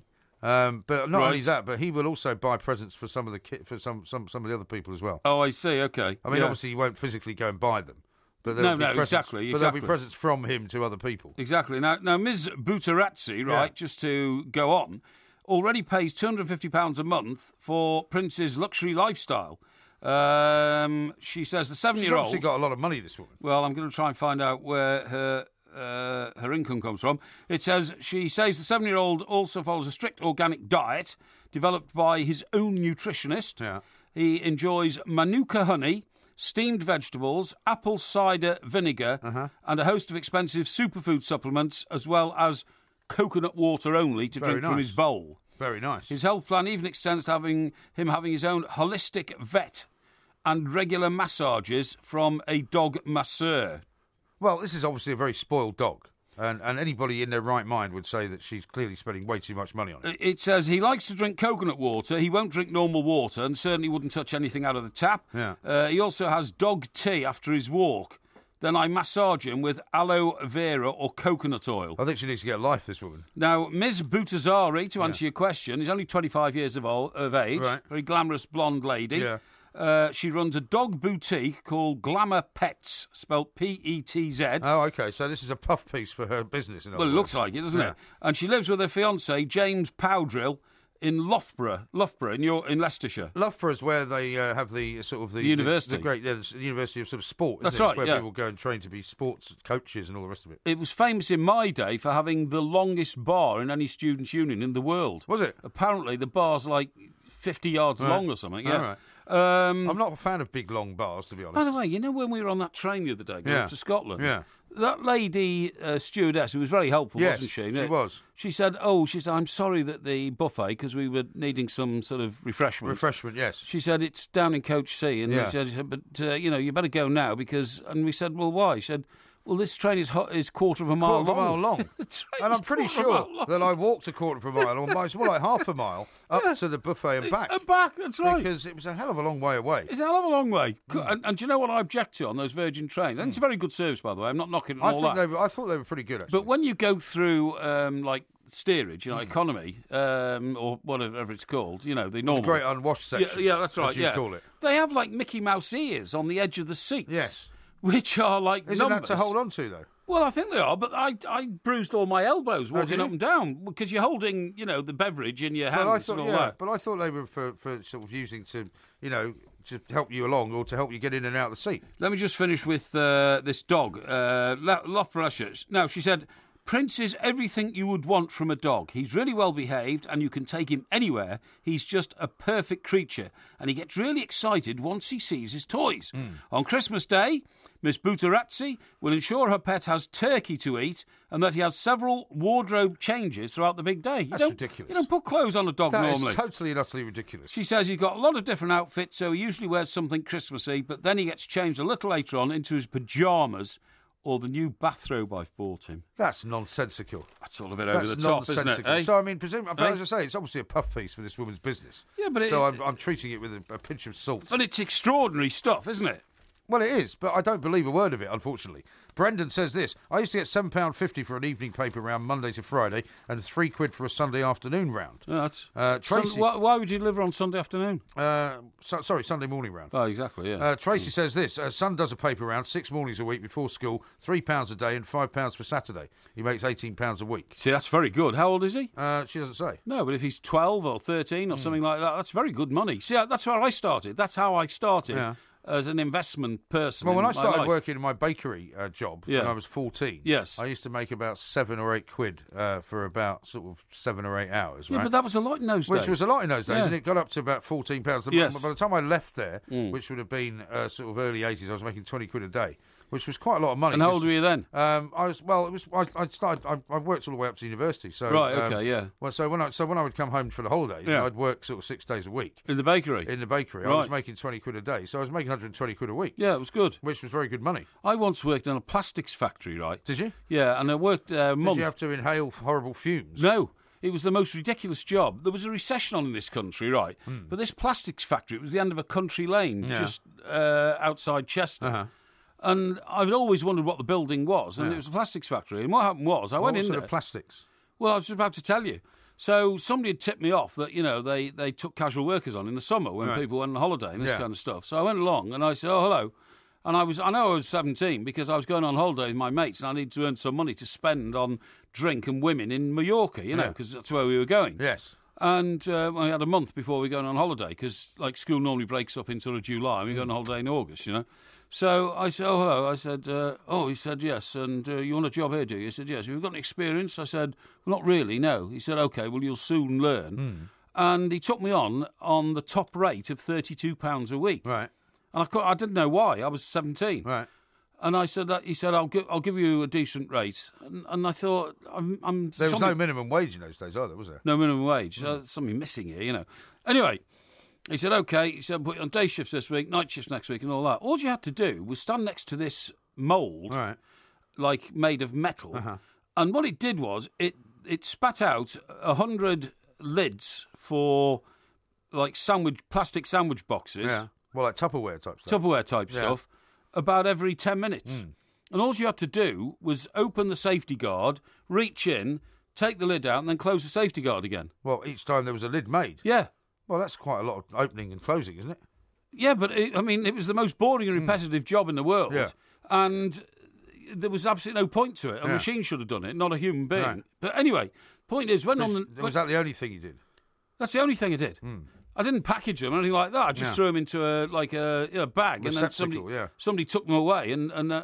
But on the night shift, first week I did days, and second week I did nights. So I got in nights, and the first thing a bloke said when I got in nights says, "All right, Mike." I said, "Yeah." He says, "Is this your first night shift?" I said, "Yeah." He said, "Where's your sleeping bag?"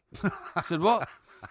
He said, "Oh, right, okay. Nobody's told you then." He said, "All right, you can have the boxes over there, to sleep on." Yeah.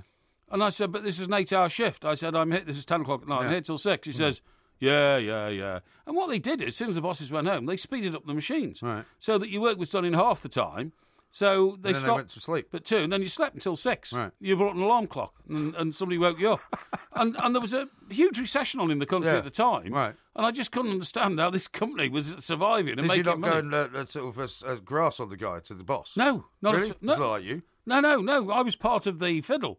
And the thing they equipped you with was a brass nail. Right. Because if you used anything else on the mould to get the lid out if it stuck, it marked the mould. You see what I mean? It had to be it had to be a brass nail. Yeah. And if you didn't use the brass nail and used anything else, you got sacked for marking the So mould. this was the same job at night as it was in the day? Exactly the same. And what about the bottom part of the Tupperware? Who was making that? I've no idea. I don't know. I don't know where they were made. Maybe in bizarre. another part of the factory or something. I don't know.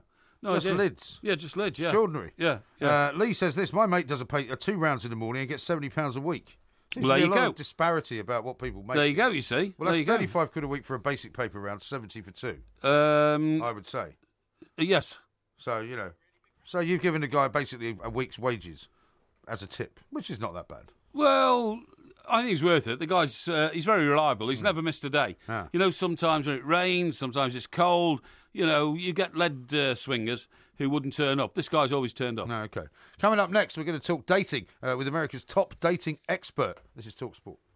It'll be lonely this Christmas without you to hold. It'll be lonely this Christmas, lonely and cold. It'll be cold, so cold, without you to hold this Christmas. Sometimes Christmas can be a great time to meet people. Other times it can be a very sad time, of course, because you can break up with... Sorry, is this a soliloquy? Eh?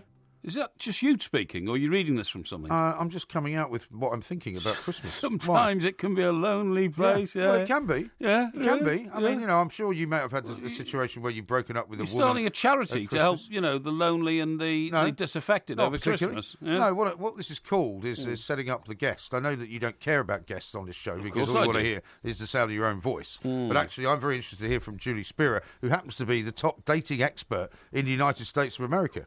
That's So incredible I was to have trying her on the show. I was trying to set the scene Okay. for her and for the audience, right? Yeah. Of how Christmas can sometimes be a But very it was a lonely soliloquy. time. You didn't say to me, now then, Porky, you understand that some people get lonely. You just suddenly started talking like you were delivering a Shakespearean soliloquy. What, you mean like somebody who's on the radio? No, like, drama.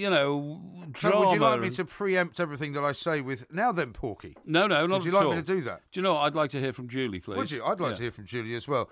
Julie, a very, very Hi good there. morning to you. You can see what I have to put up with here, Julie. It's not easy being a No, co-host. it's like you're on a date with him constantly, right? Well, actually, he is like a very needy girlfriend, I have to say, that I've had in the past. Not But at all. we try not to talk about that. Now then, Porky, what would you like to put to Julie, who is the top dating expert in America? Well, what I'd like to say is, Julie, first of all, thank you very much indeed for joining us on our show. We pride ourselves on having quality guests on this particular piece of broadcasting. And the thing is, Julie, I would imagine the hardest thing at this time of the year is not necessarily for somebody who hasn't got a date, but somebody who's just broken up with somebody who's been important in their life, because this really, it's a bit like being in prison, isn't it, over Christmas and not seeing your family. It can be the hardest time of the year to miss those that you have previously been in love with.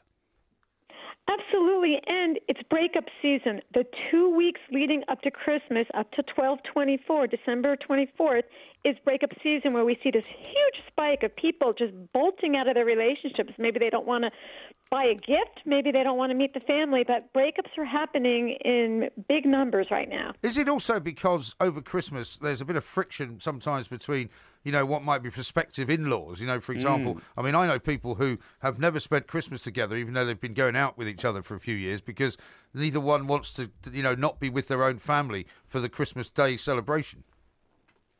Right, and then you go home without someone, and then there's always Aunt Sally who says, so do you have a boyfriend? Yeah. And it just makes it very uncomfortable. Yeah, it does make it uncomfortable if you're in that sort of situation. Nevertheless, when you say people bolt at this time of the year, isn't that because actually there's so much on offer at Christmas parties and gatherings and all that sort of thing? What do you mean, the food? No. I mean on offer in terms of you feel that you could get lucky over Christmas, Really? Julie, and you don't really want to turn up a lot of these dudes with your partner, so in fact you just get rid of them. Well, people are in a festive holiday cheering mode, and if you do accept all these Christmas invitations, sure, you have an opportunity to meet someone new. Yeah. And if you're single, it's actually a good time to be single over the holidays. That's what I know mean. People say they're sad, but there's so many party invitations that you don't get in January that you get in December. That's right. Most of them are for you only, aren't they? Particularly if they're work-related. They don't say, bring your partner along. So you generally are out and about more than you would otherwise be the rest of the year. Absolutely. So dress up, have a smile on your face, and know that, if somebody does strike your fancy, you should absolutely ask them out on a date before Christmas. Yeah, before Christmas, just to test the water, you mean? Exactly. Yeah. Exactly. Yeah. But, isn't it true now, though, that lots of people end up going out on a date after they've actually slept together? They go to the party, they meet at a party, yes. They end up in bed together, and they haven't actually been on a date at all. Some are hooking up, some are not. But, the bottom line is what do you do when you meet somebody brand new and you have to buy a present? What do you get them if you've only known them for 3 days? You get a room. Well, you see, that's the thinking of an alley cat. He has the morals of an alley cat. This is the real world, which you don't live in. He doesn't live in the real world, Julie. He hasn't had a date for about 20 years. No, don't take any notice, Julie. Now, let's look at the focal point of relationships over the festive period, and that's the office party, OK? Now, office party etiquette is... Etiquette, in my view, is you go for an hour, you have a few drinks, and then you leave, because anything after that is dangerous territory.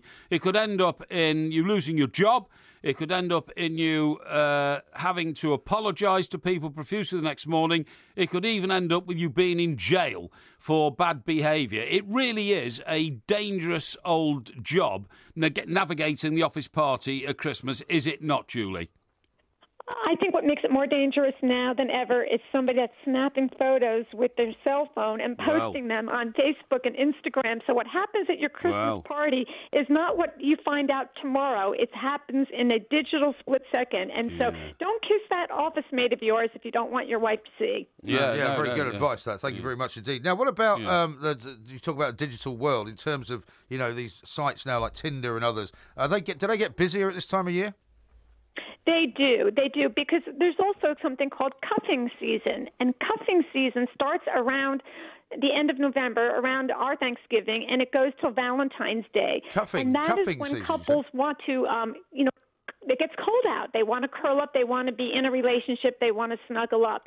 We call it cuffing season because some gents out there actually consider it being handcuffed to a relationship. I see. Yeah. Right. Okay. Yeah. So generally people are more like... I'm just wondering if there are lots of people who are going to be sitting around the family Christmas dinner table actually playing with their phones, and people think they're reading the paper. Actually, they're on some kind of dating website.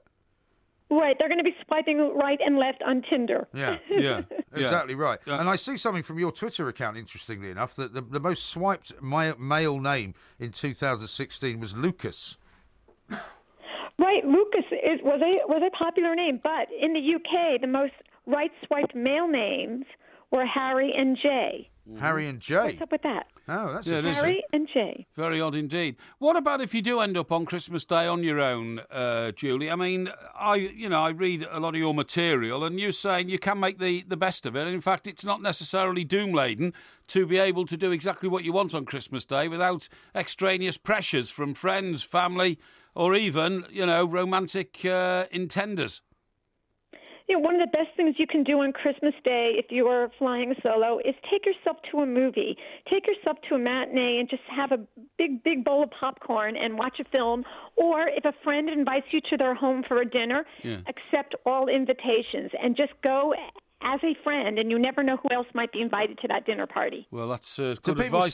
People do still do a lot of that, don't they? They invite single men and single women to dinner parties in the hopes that they'll hook up together, which is kind of an embarrassing thing if you get there and it's not looking good. No, but safety in numbers. So if somebody's invited 20 people, it's a lot better than inviting 3 people. So accept invitations, but don't just feel like you have to go out and buy everybody presents and you have to have a relationship on Christmas because New Year's is around the corner and we have another pressure day coming up. Yeah, New Year's Eve's another one, isn't it? New Year's Eve's another one. Yeah, big one. See, one of the big problems for me, Julie, over Christmas is that if I end up in company with somebody who has a different speed of alcoholic imbibement to mine, that always causes problems. Every time I say, let's open another bottle, and they're still drinking their first half glass of warm white wine, there can be an imbalance then, because what happens is your mood changes as you imbibe. So you might suddenly get bolder or ruder. Or you're talking about yourself here. No, I'm not. No, there you are. Or more outgoing, whilst the other person, in this particular environment is still a shallow and rather withdrawn individual. That can cause problems. Well, you can be loud and have a little too much to drink pretty much every day of the year. and believe me, some people I know are like that. Well, you can, but the difference at Christmas, it seems to me and to both of us, I think, is that there's a lot more people imbibing around the Christmas time period than they do the rest of the year. I mean, we call them amateur drinkers. Yeah, we do, yeah. Because you go to pubs and there's loads and loads of people in them, which the rest of the year they're empty. There's all kinds of Christmas parties going on. People who are sort of inexperienced social drinkers start to get themselves into a bit of trouble. You do. Right, the social drinkers. There's definitely going to be a lot more bubbly and a lot more drinking going on the holidays, as well as a lot more eating. Yes. But at the same point, you just have to really enjoy the holidays and just be happy with yourself, regardless of your relationship status. Exactly. And if you don't mind us asking, Julie, what is your relationship status? Are you going to be spending Christmas with a loved one, or are you alone, or what? I have a loved one. Do you? You do. Well done. Yes, I do, and I will be spending part of the holidays with my loved one. Mm-hmm. Okay. I bet the loved one's not as impressive as I would be, but anyway, we'll gloss over that one. Don't worry about that. Well, Julie. actually, I'm slightly worried that she refers to him. I presume it's a him as a loved one. Yeah. Yeah. Well, I mean, we must not probe into your private life, Julie. We shouldn't do that. So suffice to say. It's all on Facebook and Instagram anyway, right? Oh, right, okay. Well, suffice to say, we are delighted that you're in a happy relationship. Yes. And, Julie, have a lovely Christmas. Thank you very much for taking the time to talk to us. And good luck in the new year. Crazy, but that's how it goes.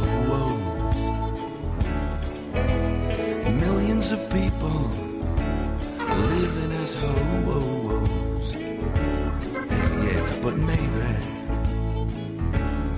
it's not too late. This is Talk Sport. We are the two mics. Coming up in the next hour, Porkyvision will be upon us, of course, and it's a Porky quiz tomorrow, a slightly different Porky quiz, because it's going to be based on a game of Trivial Pursuit. There are going to be 12 questions picked at random, as if we were playing the game, which is going to be quite interesting, I would have thought. I think it'll be great. It cuts out the independent quizmasters for a start. It cuts out the independent quizmasters. Because they've said they can have no part in it. Which are on your side. I know that well, for they're not for really a fact. on anybody's side. I believe that money does exchange. No. I think palms are being greased with silver. Dreadful allegation, that. But also, it brings the flavour of, the living room at home on Christmas Day to the very show here. It does. Yeah. Daniel says this, MG, can you tell Porky I've just arrived in Chester from Plymouth? Oh. Where does he recommend for a week of bladderation here? Well, go to the Chester Grosvenor Hotel and stay there.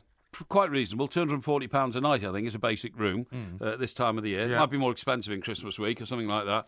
And then, if you come out the front door of the Chester Grosvenor, turn left or right, half a dozen great pubs within 200 yards. Okay. Well, presumably not quite at this time, but over the course of the week. Over the course of the week, yeah. Here's one from Davies. He says, I like this Julie woman's advice. I don't know which bit of her advice. Which bit of it, yeah. Well, I'm not sure. Yeah. I'm not sure. She was quite sensible, though, wasn't she? Well, of course she is. She's an expert, isn't she? She wasn't taken in by your faux compliments and saying that you were better looking than her boyfriend and all that. I didn't say that. I said I was a better. I said I was a better offer. Yeah. A better prospect. I'm sorry, better prospect. Martin says, "Tell the plank it's not easy being alone at Christmas. This is my first Christmas alone, and I'm not looking forward to it at all. Everyone is in a couple, but you." Well, it always seems I don't like agree that. with that. It always seems like that when you are, if you've just broken up with someone, it seems like everywhere you go there are people who are couples. But actually, it's not the case, is it? And in fact, nowadays, I think it's even less likely to be the case. Yes. Because more and more people live on their own, more and more people are single. That's right. More and more people are not getting married. And in fact, while it may feel very depressing, Martin, there are many advantages to being on your own. I tell you what, these Salvation Army adverts sort of annoy me a bit, right? Because you were just telling us earlier in the show about how, there are more important things in the world than Mercedes emissions. Yeah, one of which was the Salvation Army's great work. Well, yeah, they do great work, but I see these adverts. Apart from the adverts. Well, why are the Salvation Army the only people in life who play a trombone with the music attached to the top of the instrument. Well, I think there was a time when older bands used to do that. Well, I actually drove past one of these bands in Blackheath the other day, and I didn't even think they were still going. No, exactly. They were Blackheath, when you drive around, there's kind of an island in the middle of the road. Yes. And I wouldn't stand there if I was, a pedestrian, because somebody's going to hit you. Yeah. But these guys, there was about 15 of them, and all was it the Salvation Army band? It was the Salvation Army band, and they all had, as you say, these little tiny bits pinned of to music the top of the pinned to instrument, the top of the brass, which makes it look like they're still, working in the 1930s or 40s or something like that. But anyway, they what they do is they, this wailing music in their advert, and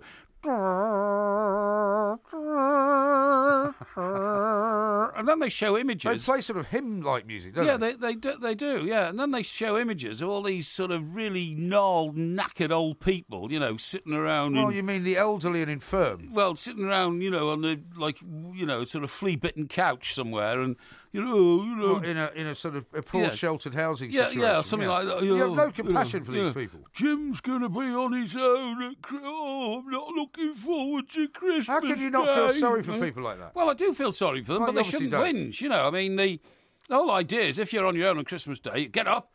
Go for a bracing walk around, with your walking stick and all that kind of stuff. But actually, there's not much going on Christmas Day. Well, the streets are deserted. No, but you go out and then, when you see people, you say, Merry Christmas, and then see somebody else and say, season's greetings. And they go, well, there's that old nutter. No. Don't go near him. And then you see all the little kids riding around on their new bikes, and you say, oh. Oh, yeah, that's in the afternoon, though, isn't it? Usually in the morning. I mean, there's nowhere quieter in the world than a generally sort of a countryside sort of high street, a country high street in Britain. I think you're right. Where there's nobody around. I think you're right. Now, Julie there said, get yourself into a movie on Christmas Day. For the first time ever, they are opening cinemas on Christmas Day in this country. That was possible in New York. I didn't know that they were open here. For the first time, I was going to pick her up on that, so we don't do that in this country. But they for the first time, they're opening cinemas on Christmas Day. So you could do that. I mean, if things get a little bit sort of, shall we say, less than jovial I'm in the with Parry the family. family household. Don't worry, I'm with the family. No, but if it gets to the point where you feel like you've had enough, you could nip out and go to see a movie. I've got a new outfit for Christmas Day. A new outfit? Yeah, a new jacket, new shirt. Really? New chinos. Where'd you get these from? And new shoes. Where'd you get them all from? Well, I bought them from various places. Various places? Yeah, got them all. Where'd you get the shoes from? I don't know, because they're being bought for me. What do you mean they're being bought for you? Well, they'll be at the family residence when I get there. What do you mean the new outfit has been provided for you? Some of it, yeah, but some of it I've chosen myself. Well, these are presents, you mean? Yes, but my new shoes are loafers. Well, the same as your old ones, then. Yeah, that's right, but they're new loafers. Right. Yeah. Well, so have they got the chain on them or not? What? Have they got the chain on them? What do you mean chain? Well, some loafers have got like a little kind of chain across. No, I've got a chain. They haven't got a chain? No. Have they got any Gucci stripes? I think they might have. Are they Gucci loafers? I don't know. I don't know, because it's a present. Well, you haven't. So you haven't actually got a new outfit. I have. No, because having a new outfit would involve waking up on Christmas morning, putting on your new outfit. Yeah. Well, I'm putting on my new outfit, but you won't be putting it on until you've opened the presents. Well, that's only for the loafers. Everything else is there. Now, no, hang on. No, I'm not letting you off the hook on this. What do you mean everything else is there? Well, I've got my jacket, I've got my shirt, and I've got my new chinos. But where are they? In my house. Oh, okay. So they're not actually being provided for you there. No. I bought all that. I bought all that. Yeah. So where'd you buy all that then? From a tailor, the jacket. Tailor? Yeah. Is this the jacket you took to the dry cleaners to get the arms shortened? Yes. I got it from Debenhams. You didn't buy it from a tailor then, did you? I got it from Debenhams. Debenhams? Very nice. But it went to a tailor to be short. What is it, like a blazer type jacket? Yes, that sort of thing. Was it got brass buttons? No, it's got like ordinary buttons. Ordinary buttons? Yeah. Double-breasted? No, single. How many buttons on the cuffs? 4. 4? 4. Yeah, I counted them. Sophisticated. Now, do you know the one thing I do want to do? What? And I'm not sure you can do it this year now because of this industrial action. I want to fly across the Atlantic. In fact, I did it one year, and I fly across the Atlantic on Christmas Day and have Christmas dinner on board a jumbo flying into New York. Wouldn't that be great? That would be nice. That'd be fantastic. Can you get Christmas dinner on a plane? Yeah, you can. Really? Yeah, if you book to fly with British Airways on Christmas Day, the flight takes off normal time, 11 o'clock. Right. And then at 1 o'clock, they serve you Christmas Is lunch. that right? Yeah. Well, all over the plane or just in first class? Well, I don't know, because I I've never flown in the bits at the back, so I assume... You must have done at some point. Well, long time ago. See, long time ago. I think I've flown on Christmas Eve. I can still remember. I think I've flown on Christmas Eve. Yeah, and I think I might have even flown on Boxing Day, but I don't think I've ever flown on Christmas Day. No, I don't think I have. I thought I had, but I haven't. But it might have been Easter. I might have had an Easter meal or something on Easter Sunday or something like that. What do you get for Easter meal? Looking back, I remember as ham. Ham, yes. I think. Yeah, I think so. Yeah. Now, as far as the industrial disputes go, I don't think the airline ones are going to go ahead because I think they've sorted all those out now. They've got themselves to be, because these are all the ground staff rather than the actual flight the way staff. I'm reading it is that the airline ones won't go ahead. That another area of... Oh, I know, the post offices apparently is crumbling because, A, people don't want to lose money, and B, they do feel, and they're good public servants, they feel, well, a public servant, you have an obligation to the public over Christmas, and feel very mean when old people are turning up to get their letters endorsed and stamped and are being turned away. Yeah. And tears rolling down their cheeks, their children won't get their Christmas cards and all that kind of stuff. Well, I know, it's not good. So there's been a collapse in that one. By the way, but also, as well as the settled strike at the airline business with the baggage handlers and all the rest of it, desk operatives, is it not the case that the pilots are meant to be going on strike at some point as well? I didn't know about that. Yeah, I think they are. I think the British Airways pilots have been talking about going on strike. Really? Or the cabin crew, certainly. What a great job that must be, being a pilot of a jumbo jet flying across the Atlantic or something like that, all those glamorous ladies in the first class cabin. Glamorous ladies? That kind of stuff, yes. Well, hang on, you're supposed to be driving the plane. You can't be chatting... well, you could call it driving. Yeah, no, it's fly. Well, you can call it driving. It's a sort of... It's a colloquialism. But you can't be spending your time chatting up the ladies in first class. Well, isn't that dereliction of duty? Well, the captain is like the captain on a ship. Yeah. You are the boss, and you have to. Yeah, but you're not like sort of Captain Queeg or whatever, are you? No, you can't do whatever you want. No, but you have to make sure there's a spirit of togetherness on the amongst the crew on the plane. Yeah, but it doesn't mean Rogerising them all so that they all get to the point where they're not doing their jobs properly. You see, once again, you illustrate your alley cat moral. Did I say anything about that sort of behaviour? No, I didn't. With all the wonderful ladies in first class. Yeah, but I mean, they make the place look good, don't they, in those uniforms they wear? I mean, that's all I'm saying. I thought you were talking about the people in the passenger seats. No, I'm talking about the staff. Oh, I see. I'm talking about the people who run the plane. Right. What I was going to say is, I saw a very sharp message directed at me earlier in the day when I was doing other things. Uh-huh. I'm in a show called The Clash of the Titans, by the way, over Christmas. Don't know if you knew that. Oh, are you? Yeah. No, you didn't tell me. Did you get an invitation to join it? I don't do those shows. Oh, right, okay, No. yeah. I thought it was that you didn't work on Sunday. I don't. But it wasn't recorded on Sunday. Oh, well, I didn't know it was recorded. Oh, really? Are you supposed to say it's recorded? Well, yes, because it's going out more than once. I So what we did is we put it in place for the first live performance. So when did you record it? No, we haven't. We've done bits of it to go into the first live performance, which we will be so doing. You recorded some of it? Just bits of where we've been interviewing people who aren't available to talk on Christmas Day. Right. Simple as that. Like who? I can't reveal too much about it. I'm sorry. All right. Now, what I was going to say is that. You said you received a So abusive I'm saying, quite like the two Mikes, Porky, okay, but really object to his, huge right-wing union bashing agenda. That's right. Yeah, well, a lot of people don't like that. Well, I don't have a union bashing agenda. I've been a member of a union for a lot of my life. It was called the National Union of Journalists, right? Yeah, but you didn't really adhere to their principles, did you? Well, I didn't like the union being used as a tool against management all the time. Right. A union should be there to stop you being exploited by rogue management. Indeed. But if you have an accord with the management, you think, well, they're managing and we're working and the paper's coming out and we're making profits, and I think we should keep going. Well, true. There are some who believe that if the union isn't in place, then you would be exploited by any sort of management, of course. But, I mean, that's probably a bit unfair. But there was a time when that was true. Yeah. Oh, yeah. And look, unions have a huge place and a huge role in society. There's no doubt about that, because otherwise, I mean, look, there are some retail issues which have been very prevalent this year, like Sports Direct and that sort of thing, sure.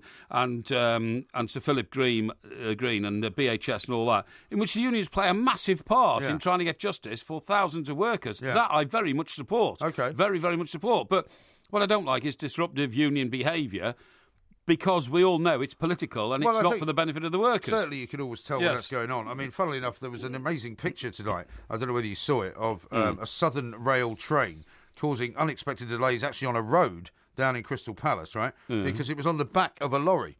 and this was a Southern Rail Where train. was that going? Well, they were taking it somewhere. I'm not quite sure. Just show me the picture. So the train had been lifted off the tracks, obviously by a crane, and put on the back of a lorry. Put on the back of a lorry, but it then got stuck somewhere in Crystal Palace. So not only were the trains not running as a result of industrial action, hopeless, but the trains were then physically stopping cars from going anywhere. Yeah. And people were just on Twitter going, how can this be possible? How can this rail line be so useless? And not only can they not run trains on the line, but when they put one on the back of a lorry, it then holds everybody up from getting anywhere. Unbelievable. Unbelievable. Mentioning Crystal Palace, I think we should remind the audience that on Saturday, January the 21st, our show will be coming from Crystal Palace. Live from Crystal Palace. From Selhurst Park. Very exciting. Where Everton are playing Crystal Palace on that day. So the fixture, of course, is Crystal Palace versus Everton. And who knows what the arrangements between those two teams will be at that time, because there'll be quite a few games between now and then. Yeah, and we will be doing the show live, the Saturday warm-up show, 11 till 1. With a host of guests. With a host of guests. Yeah. And we are looking forward to it very much indeed. We are. But that's on the other side of the new year, of course. We've got much to do before that. We certainly have. Talk Sport.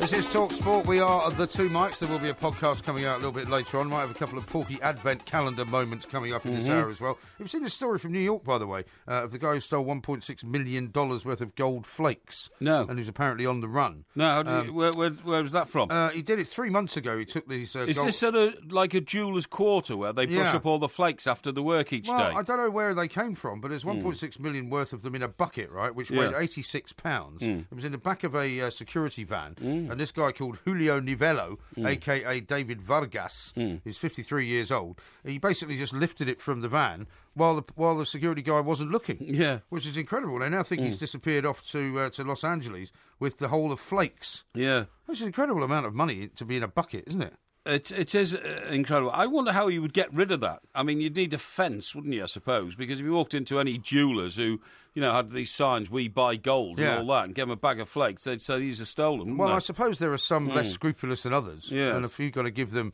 and, if it's all about the rate, isn't it? If he's willing to accept, for example, $1 million instead of 1.6. Yes. Somebody's making 600 grand straight off the top. Well, I tell you something, he wouldn't get $1 million. He would be offered $250,000, wouldn't he? Well, I mean,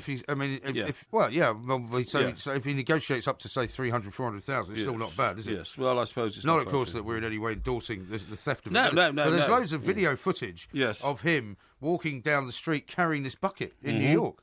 Right? I mean, look at that. That's him walking down the street with the bucket that he's just stolen out the back of a van. Amazing. And there's a picture of him just looking inside the back of the van there, where clearly the back of the van's just open. Yeah, just thought, that's good. I'll just have a look there. Could be an inside job. Thank you very much indeed. Yeah, that's if right. somebody came to you with a bucket full of gold flakes and said, would you buy these off me for $250,000? Knowing that they were worth 1.6. Well, I'd have to know they were worth 1.6, believe me. Would you not have to know whether they were stolen or not?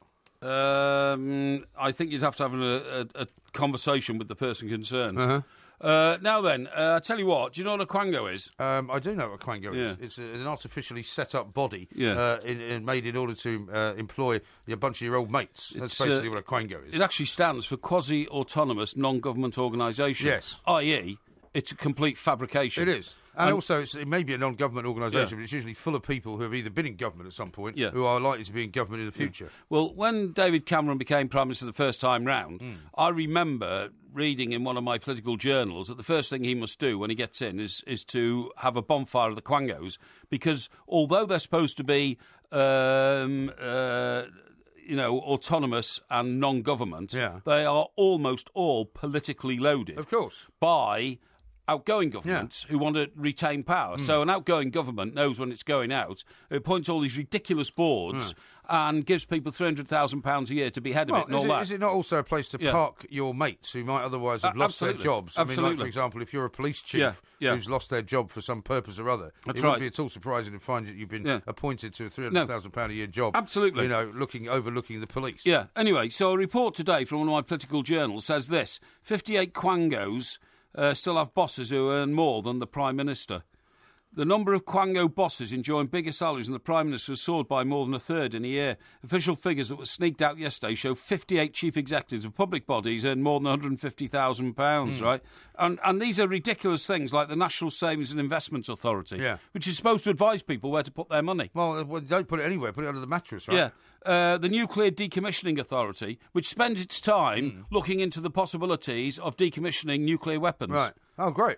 The Science Museum, right? £265,000 the boss there gets, and that is to investigate the potential of scientific artefacts for the Science Museum. Well, I don't mind science museums. At least that actually provides some service to the world. I mean, if you go to the Science Museum in London, it's one of the best science museums, around. Yeah, but this is an authority which is designed to advise the Science Museum. Do you see what I mean? Oh, so this is not the guy that runs the Science Museum? No, not at all. That's ridiculous. Not at all.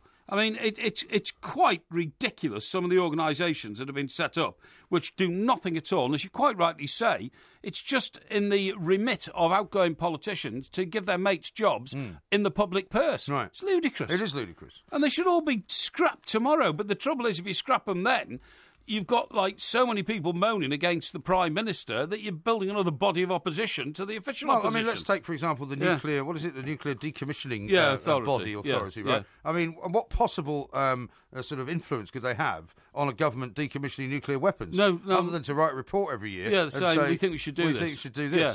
Which is the same one we wrote last year. Throws it in the bin, that's right. I mean, it drives me mad. The waste of public money in this country drives me absolutely mad. And talking about waste of public money, by the way, you know that we're building more and more of these blinking wind turbines. I thought that wasn't happening anymore. Well, I thought they decided to put a stop to that. I hope it's not, but you know what it's like. The people who support it will find a way around it. But the reason I mention this is because it has now been officially confirmed that birds of prey, and I'm talking about, these wonderful creatures like harriers and falcons and sparrowhawks. Kestrels, absolutely right, now face a very serious risk of crashing into offshore wind turbines as they migrate over water because they can't actually see them. Right. They don't have peripheral vision like human beings do, and they fly straight into them. Do they not have a sense that they can hear them, though? And do they not disturb the sort of general atmosphere so they can work out that they're there? It says here, unlike seabirds, which have now been sort of instinctively trained to avoid marine wind farms, the raptors appear to be attracted to the structures by the island effect, i.e. somewhere to land if they're tired when they're flying over water. You see what I mean? Right. It may be because they're reluctant to cross the open seas and look for help with navigating. The sweep of the turbine blades, which can reach as high as 722 feet, right. I mean, that is absolutely ridiculous, tends to overlap with the altitudes at which most raptors fly over water. Now, this has come from a research paper in Denmark, led by Henrik Skov. Henrik Skov? Yeah. Know him well. And he's from Aarhus University. And he set up two... Aarhus. Yeah, Aarhus. He set up two bird-finding radars and a laser rangefinder on a narrow strait in the Baltic Sea, facing the north coast of Germany. And during the autumn migration, he found that one of the radars next to the Nisted wind farm, the largest in the world, right? Yeah. Showed the kites, sparrowhawks, harriers, buzzards and falcons flying into the wind turbines. Yeah. You would think that, considering that the wind turbines are being erected as a result of the environmental pressure that's been put on by environmentalists, that they might have taken into some account the fact that it could be killing wildlife. Exactly. But they don't. Yeah. That's unfortunate. Yeah. It's an utter disgrace. Distresses me greatly. Yeah. That these people are going around doing this and ruining the world. Yeah. Now, somebody has tweeted, I think it's Steve actually, has tweeted a picture of a packet of Golden Grahams, which are, of course, a breakfast cereal in America. Oh, right. I think you can get them here. Yeah. And he's put with it, very suspicious. I don't know what he means. Why would he think that would be suspicious? What's the picture behind the Golden Graham words? Oh, there's no particular picture. There's a picture of some... Golden Grahams. Of some cereal. What are they, like shredded wheat? They're not quite as nice as shredded wheat. I mean, I don't eat them. They're a bit too sweet for me. Yes. They're a bit like sort of almost sort of Ritz cracker type size. Yes. Not as thick as shredded wheat. Yes. But very, very, very, very sweet. And do you eat them with milk? Yeah. Well, they're cereal. Breakfast cereal. Right, now there's a message here. It says, Porky, is the boot of the Merc full of tins of sweets like previous years? And will you be handing out stale cans of beer to the homeless like you've done before? Well, the answer to both is yes and yes. Yeah, well, I mean, have you got more stale beer? Well, I will have. I always clear out the beer about this time of year because when people come and visit in the new year, I like them to have fresh beer. Well, how long do you keep the beer for? Usually about. Well, I restock every December for the new year, okay. and I think beer lasts about 6 months. I think it lasts longer than that, doesn't it? Yeah, I think it does. It's not really stale, to be honest. I mean, it's not dangerous. I mean, you have to have it for about 20 years for it to be stale. Yeah, I think you're absolutely right, and this is why I get such unfair press on this thing. I give away. Well, to be fair, I think you did drinks. refer to it as stale beer. Well, not really. I mean, I give it away because I have a heart of gold, and people accuse me of trying to. Disrespect the homeless bums who sit around begging drink, The filthy beggars. Yeah, that's right, yeah. What about your own taste over the Christmas period? Will you be partaking of anything which you otherwise wouldn't drink? I mean, somebody was going to ask this question, I think, and ask Porky. Is there something that you don't drink the rest of the year that you might have a glass of over Christmas? I love that. Like a glass of port or something? No, I tell you what I love. I love that stuff that you pour over ice and it's cream-coloured and it's like a brandy Neapolitan. What's it called? You know nothing about Baileys, are you? Baileys, yeah, I love a Baileys. I love a Baileys. Well, that's a coffee thing, isn't it? Yeah, I like a liqueur. Baileys. I like a Baileys. You like it on ice, do you? Yeah, and also... It's very easy to drink that stuff. You can do a bottle without even thinking. I think you could. No, you definitely. can. You can, I yeah. mean, you can. You I'm can, not saying yeah, you could. yeah. It's like drinking ice cream, isn't it? Yeah. And also, with every one you pour, it gets bigger and bigger. Yeah, that's right, yeah. But I think you'll remember when I visited your... by the way. Yeah, don't worry about the time. I visited your abode earlier this year. Yeah. And we did get through a bottle of the old Southern Comfort. Uh-huh. And there weren't any sort of desperate side effects to that, so that might be an option as well. Yes. Yeah, Southern Comfort. Like Why that. not? Yeah. Why Yeah. not, indeed? Yeah. Now, we're almost out of time. Porkyvision is coming very, very closely to the next section of the show. This is TalkSport. It's coming up to Christmas, and everybody needs an advent calendar. So here's one for you, Two Mike style. Ho, ho, ho! I don't believe that you can put a load of vegetables in a pan, even including onions and all that, add water, boil it up and get soup. I just don't believe it. No, I don't believe it. Vegetable soup comes from? Well, that comes from vegetables. Yes, it does. Yeah. But the liquid that surrounds the vegetables in a can of Heinz vegetable soup is not water. No. Well, no, because it's been cooked in a variety of things. It depends what kind of soup it is. Well, I don't believe it. You can put stock. You can put stock in it. Yeah, you can put stock in it. Yeah, you can. But you just can't turn water into soup. That's nonsense. You can't turn water into soup. No. Right. Okay. No. Ho ho ho! Hey, hey, hey!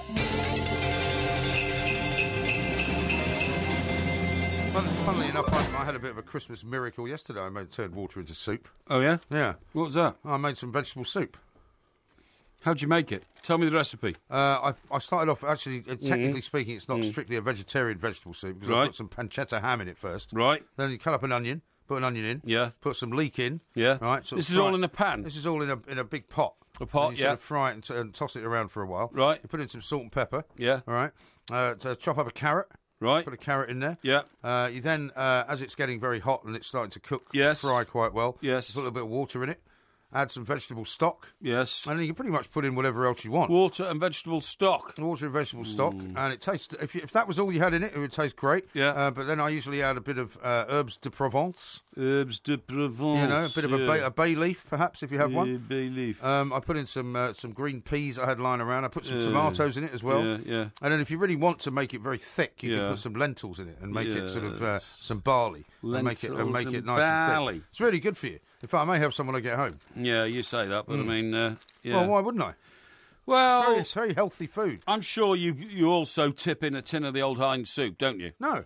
Bet you do. No, of course not. Why would you do that? Well, I don't see how it can be soup any other way. What, you mean if it hasn't got a Heinz tin of soup in it, it can't be soup? Yeah, that's what I think, yeah. How do you think they make the soup that goes in the Heinz tin? Well, they make it in industrial quantities, don't they? But they can't go from the start, well, we can't make this because we haven't got any other cans of Heinz soup. Well, yeah, you do not use Heinz soup. I'll tell you why not, because it's got too much sugar in it, and it's got too much salt in it, and you don't need it. Yeah, well, you say that, but I don't know. It's true. Daniel says this. Yeah. So MG thinks you should put your money under a mattress. Porky, tell him what's wrong with that. Well, the reason I said that was not actually to be serious. nefarious. It was to say that you might as well put it there for the amount of returns you would get by putting it into a savings account where you get the square. I mean, I get notes occasionally from my bank saying, you have made 0.01 pence this year. Yeah, I do. 0.07 pence. Yeah. And you just go, well, what's the point of that You've then? actually wasted money telling me that. Totally agree.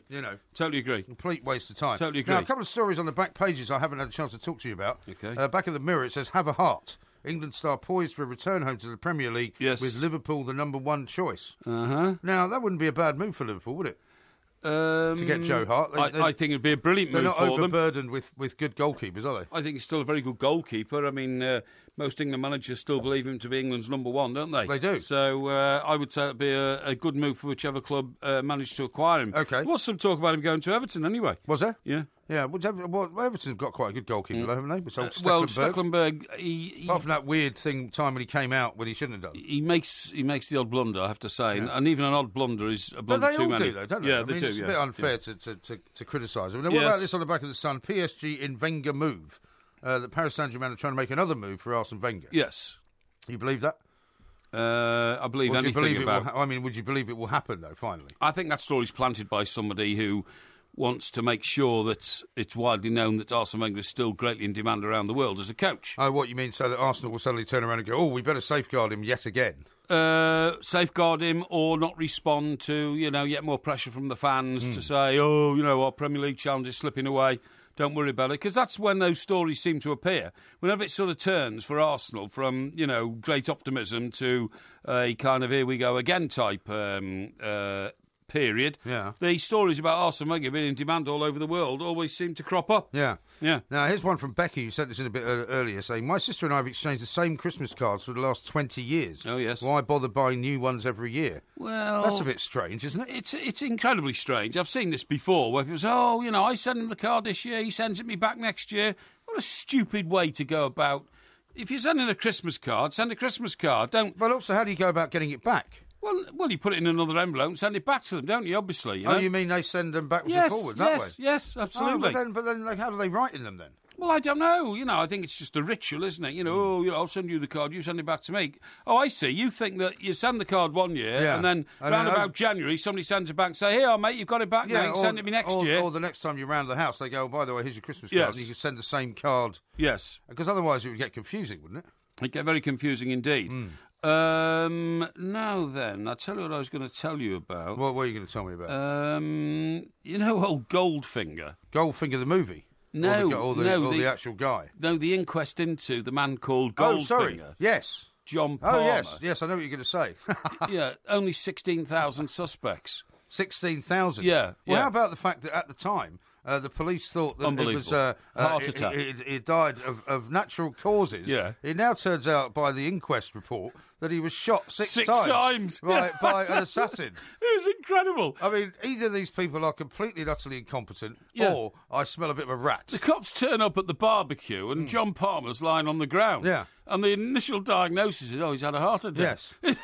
Discovered he's been shot, as you say, peppered 6 times. Yeah.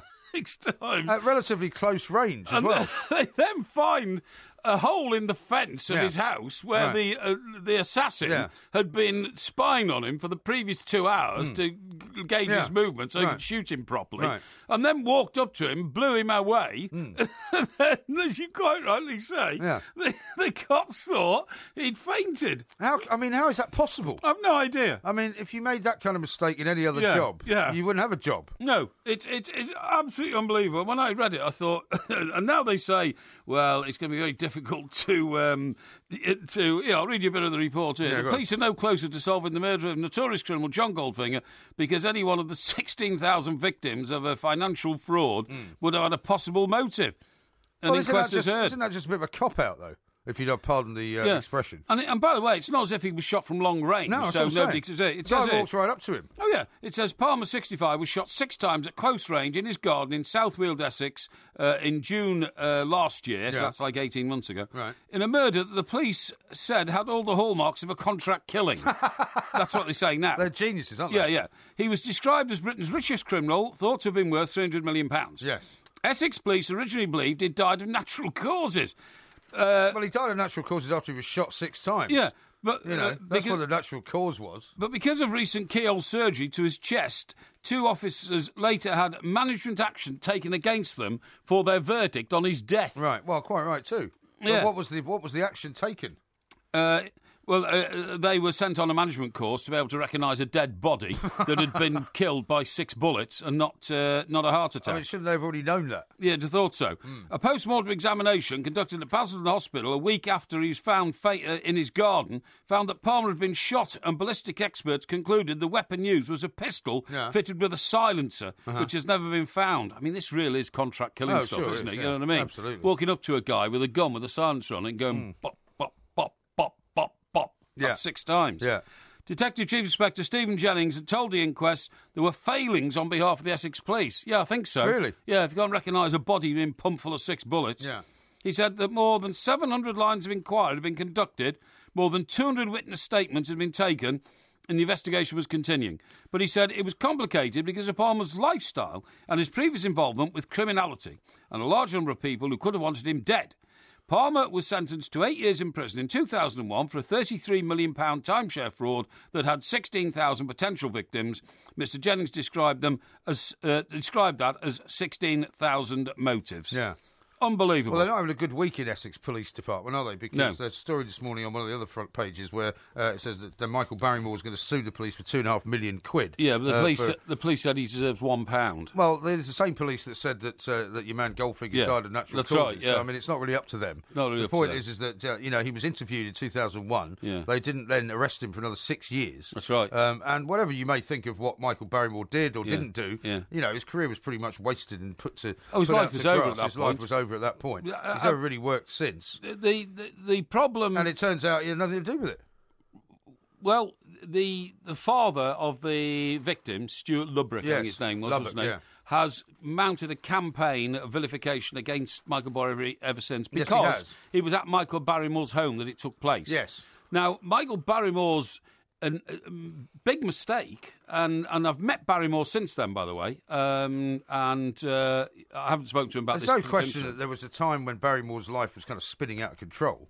But that doesn't make him a murderer, does it? That happened before this incident. Yeah. He was going away to shows. He was turning up in hotels after the show, running up and down corridors, stark naked, drinking too much, drinking massive amounts of booze, as he self-confesses to, taking cocaine, rubbing it on his teeth before shows, all this kind of stuff. He then had a terrible personal moral dilemma about his homosexuality and this kind of stuff, and that spilt out into his public behaviour and all that kind of stuff. But the main problem was always that when this shocking incident happened at his bungalow house with a swimming pool right in the middle of the the sort of courtyard and all that kind of stuff, and the body was found floating, his first reaction was to get out of there, and he ran away. Yeah. Now, that is a fact of what happened that night.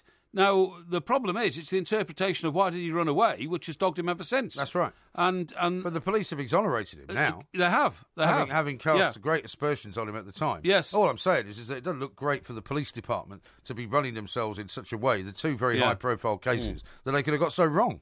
That seems to me to be the problem. Yeah, no, I totally agree with you there. Now, coming up next, it's time for Porkyvision. Oh, is it? Good.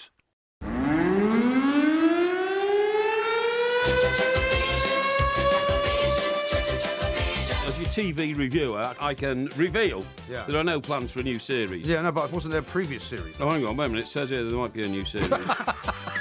What's the problem?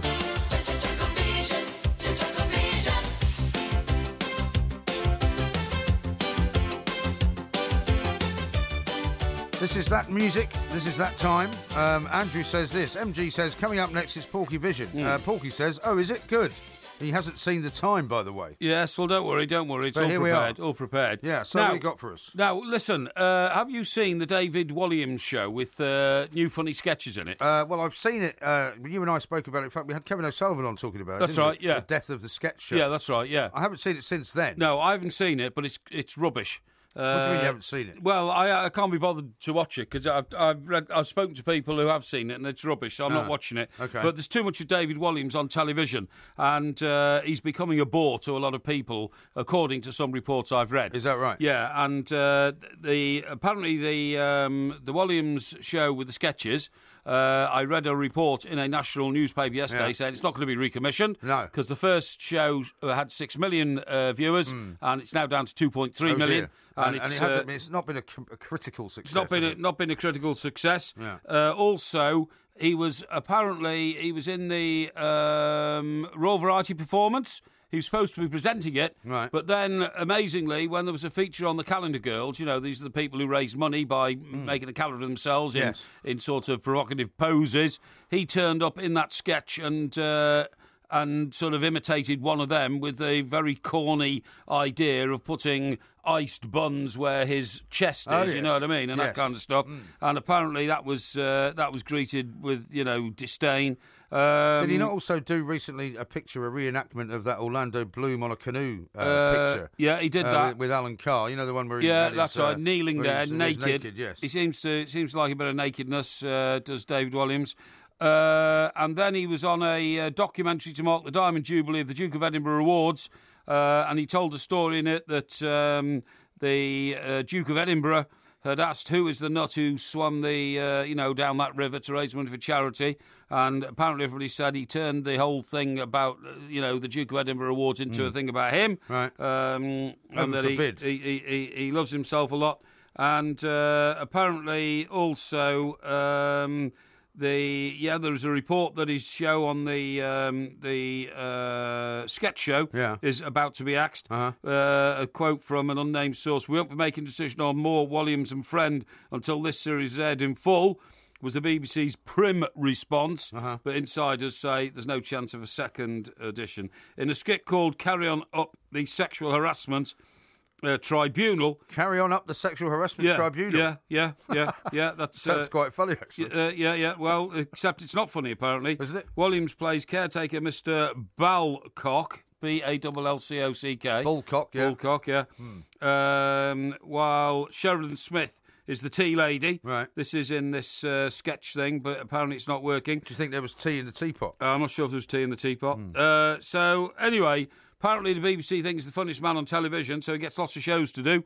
But some people are saying that they wonder whether, having made his name in Little Britain, right? Yes. It was Little Britain, wasn't it? It was Little Britain. Yeah, that maybe the smaller chap, Matt Lucas, was in fact the real comedy talent within that duo. Well, certainly, and not David Williams. Williams has certainly become much more successful. Sorry? He ended up on Britain's Got Talent as a judge, didn't he? I mean, he's become much more... Williams. Yeah, Williams. Oh, yes. Yeah, Williams, that's right. I'm saying he's much more successful than Matt Lucas, in general, since Little Britain was a success. Matt Lucas had a personal tragedy in his life. His partner suffered an illness and died. That's right, yeah. And I've actually met Matt a couple of times, actually. He's a big Arsenal fan. Is he? And when I've been at Arsenal, he's come into the box. He's a very, very charming man and really nice guy. Yeah. And but I think he's never told me this personally, but I think he took a break from sort of public work because he was and that might be the reason. Tragedy in his private life. But all I'm saying is Williams has been all over the place for a long time. Oh, he has, yeah. And I mean, a lot of people love his children's books. I mean, my kids love his books, for example. Oh, really? They read them, do they? He writes children's books, and they're very popular. Yeah. Okay. Now, today I watched Carry On Up the Camel. Carry On Up the Camel. Not Carry On Up the Camel. Sorry. Wasn't it called Follow the Camel? Carry On, Follow the Camel. Not Carry On. Was you sure it wasn't just Follow the Camel? It was definitely a carry-on film, though. Yeah, but I think it was just called Follow the Camel. I mean, those actors in those carry-on films, they're brilliant. Now, what's-his-name was in it? Phil Silvers from Bilko. From Bilko. Yeah. And do you know that Phil Silvers spent the last 10 years of his life literally in a locked room, a locked and darkened room, watching reruns of every episode of Sergeant Bilko. Well, of his own show? Yeah, that's all he did, day in, day out. He become a bit of a narcissist. Well, he got up in the morning and, he had an assistant or something and had his breakfast and he locked himself in the dark room and he watched Sergeant Bilko programmes all day. Dear me. Until 11 o'clock at night and then he went to bed and then he got up the next day and then he went into the locked room and watched Sergeant Bilko all day. How was it that he ended up in a carry-on film? Because you never see really anybody who's not British in a carry-on film. Well, he was brilliant in it and, he was the sort of Jack the Lad type. Because this film... Carry On, Follow That Camel. Up the Camel.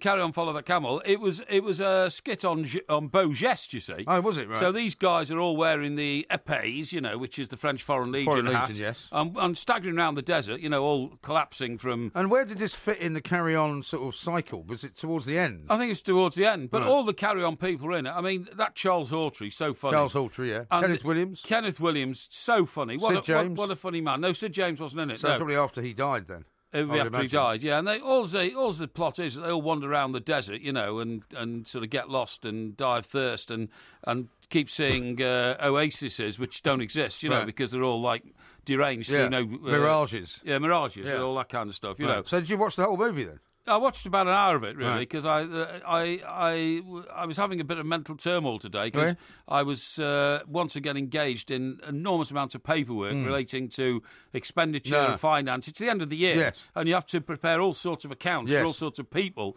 I paid a tax bill today. Yeah, it was very painful. Please, don't even talk. It's so painful. VAT, returns and considerations, tax affairs and various different guises. We shouldn't really leave it to the last remuneration. Month of the year, well, that's the only time the accounts want to deal with it. They don't want to deal with it in like August, or they always want to deal with it in this month. Yeah. So I was going slightly mad this afternoon, and I thought I need some junk television. Yes. So I watched... something to take your mind off. Yeah, Carry On, Follow That Camel, which was very therapeutic indeed.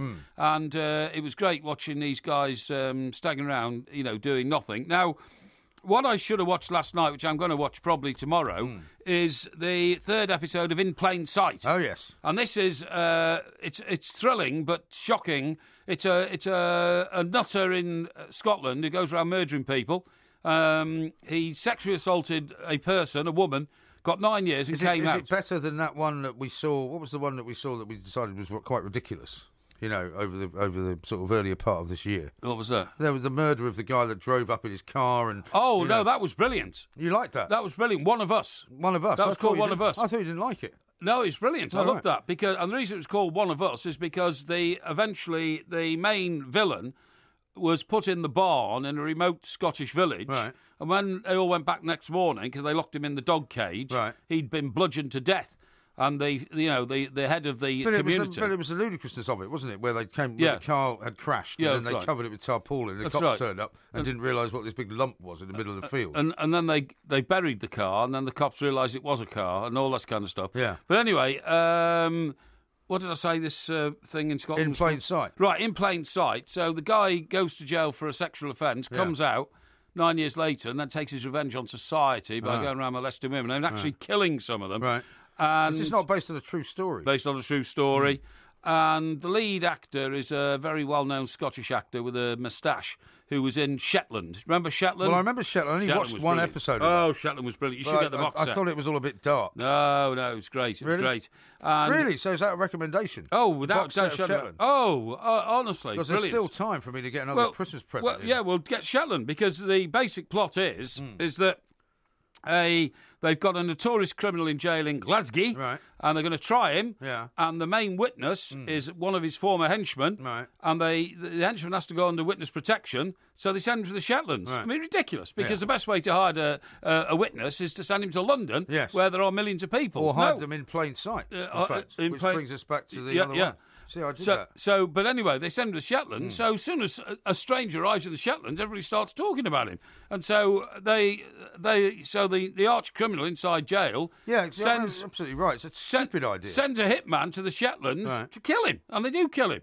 So then they've got to find out who's murdered him and all this kind of stuff, because no other stranger was found on the island. So they reckon that what they did is recruited a local in the Shetlands by giving him so much money to shoot the guy so that they wouldn't discover who'd killed him. You see what I mean? Yeah. And all. But anyway, getting back to In Plain Sight, this guy is a vicious, nasty, but mentally tormenting criminal who, whenever he goes to court, conducts his own defence and terrifies the witnesses in the box by giving them the evil stare. And then the witness in the box crumbles. And are they all frightened of him in the prison as well and all that? Well, no, that was a very good scene in it, actually, in the second episode, where he goes into jail and he thinks he's Jack the Lad because he's a notorious criminal, and his case is being discussed on the television, and his face comes up on the screen.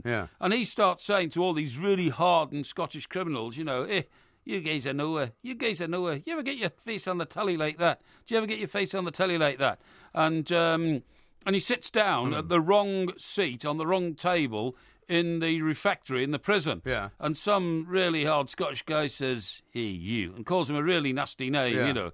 "Get out of my meat seat," you know. He says, "You don't understand who I am, do you? You don't talk to me like that. You know who's king round here?" And the Scottish criminal just raises his left fist and bludgeons his face with one blow, knocks him off the seat onto the floor. Right. Now, I haven't yet seen the last episode, right? Because I'll be reporting on that next week. Presumably. Well, apart from going around killing a lot of women, which is what he does, Yeah. I am certain that a twist of the plot will be he'll be waiting for when that criminal comes out, and I reckon he'll do him. Yes. You know, with a knife or something like that, and says, "Do you remember me, son? Yeah. You know, you raised your fist to me in Yes. prison. Do you know what happens to people when they raise their fist to Yeah. me?" And then he'll try to dismember his He's a man testicles after from your his own body. heart. You like a bit of a revenge, best served cold, don't you? No, I'm not into revenge at Oh, no? all. Okay. But I do recommend Carry On, Follow That Camel. Okay. Brilliant film. And if you're feeling down and out and despairing over Christmas, go and Or you've got a find big it. tax bill. Go, yeah, that's right. You go and find it somewhere and watch it. It's great, All right. honestly. Okay. Good therapy. Okay. Therapeutic. That was Porkyvision. Yes. And this is the two mics.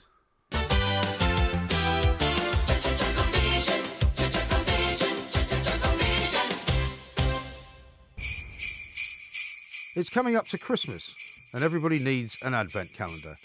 So here's one for you, two mic style. Ho, ho, ho. Why do you keep saying werewolf? Because that's how I pronounce werewolf. Well, it's not werewolf. It is werewolf. It's werewolf. It's not. Michael Jackson's video was werewolf. No, it's not W-E-I-R. It's W-E-R-E. Yes, I know. That's werewolf. Ho, ho, ho! Hey, hey, hey!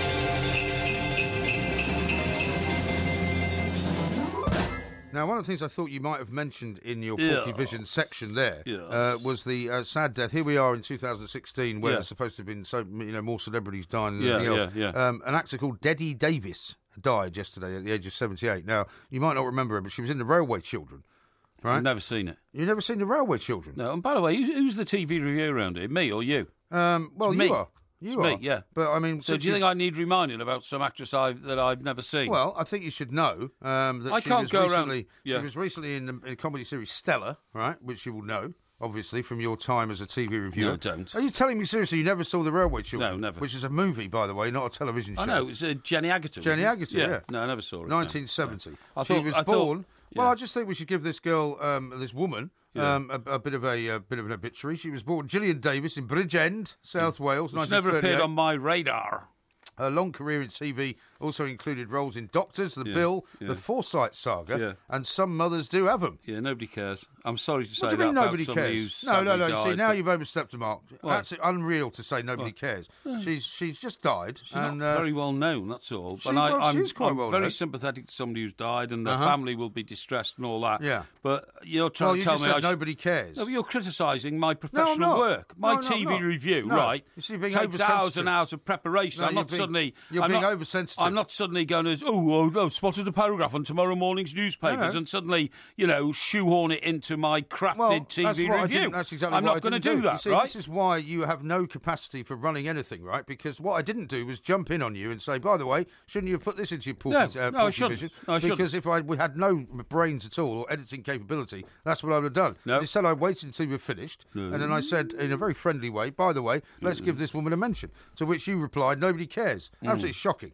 Shocking behaviour. Now, I've got something else for you, if you don't mind. Have you seen The Tale of Two Very Different Christmas Trees? Inside one of the papers this morning.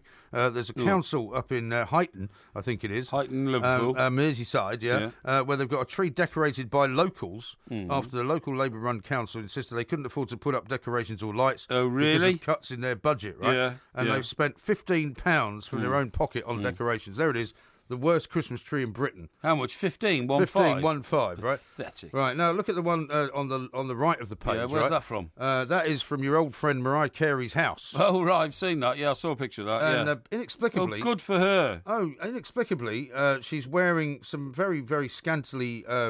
she's wearing like basically a shawl Yes. and a bikini, Yes. posing in front of her 20-foot Christmas tree, Yeah, which well... she spent something like, I don't know, hundreds of thousands of pounds on. Well, she brings a bit of joy to the world, doesn't she, old Maria? I've been a bit critical of her, but I mean, she's a bit of a diva and all that. But where would the world be without those people? By the way, I really should have been down at Stonehenge yesterday. Why? For the winter solstice? It was the shortest day, wasn't it? The winter solstice. And there were like a load of pagans there. Well, there will be. Yeah. Why would you want to be down? You're not a pagan, eh?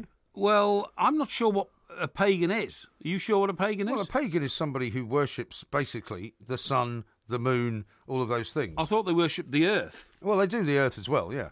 So, well, it's anything other than what you might regard as God. Yeah, but they're not devil worshippers, are they? No. You sure? That's Satanists. Yeah, that's right. So they're not dangerous, then, these pagans, are they? No, because they're not dangerous. You sure? No. They're weird, though, aren't they? No. They are. Well, why are they any more weird than people who believe in God? Well, because they live in these yurts, don't they, in, like, remote fields Nothing in Wales. wrong with a yurt. You know. Some of them do. Yeah. I mean, there are plenty of pagans who live in, normal housing. No, you don't have to live in a yurt to be a pagan. No, most pagans either live in, houses made of birch trees, birch wood or something. Are you thinking of wattle and daub? No, not wattle and daub, but I mean, they do actually, tepees. They live in tepees. That's not true. That's right, they do. That's not true. A lot of pagans live in tepees. How many pagans do you know? I don't know any pagans. Right, so you don't know actually where they live. You're just living on a sort of a general, particular generalisation. No, I've seen a documentary on a load of pagans in Wales. They live in tepees and they farm the land, right? Uh-huh. They've got like their own shire horse and all that kind of stuff. Well, they have. Why would they have their own shire horse? Don't know, but they have, and they prefer to plough fields with shire horses rather than like tractors and all that kind of stuff. Yeah, you but know there's what I mean? something dangerous about being a pagan. Well, I think there is. You can easily argue the case that they actually believe in things which you can see, as opposed to believing in something you can't see. Yes. Eh? What do you mean by that? Well, you can't see God, can you? Yeah, but you can't. Well, they believe there's a sun god, don't they? They believe the sun and the earth and the sort of the general kind of movements of the earth, the seasons of the earth, the moon are things worth worshipping because they believe that they get life from those things. I mean, which is much more easy to prove than God is. To be honest, that's not a bad way of thinking. I don't think it's all there to look at. The only problem is that I don't want to subscribe to being a pagan because, well, most pagans are nutters. Well, you're saying that without having met any of them. No, they are, but I mean, they have... You watched the documentary once. No, they have very strange lifestyles, pagans. Why? If it was normal, Yeah. how come, when you drive around, you see, the Sacred Church of St Mary, and you see the Baptist Church, and you see the Church of the Redeemer of Christ. Church of the Poisoned Mind. No, that's idiot. That's Boy George. How come you don't see the pagan chapel? Because they don't have chapels.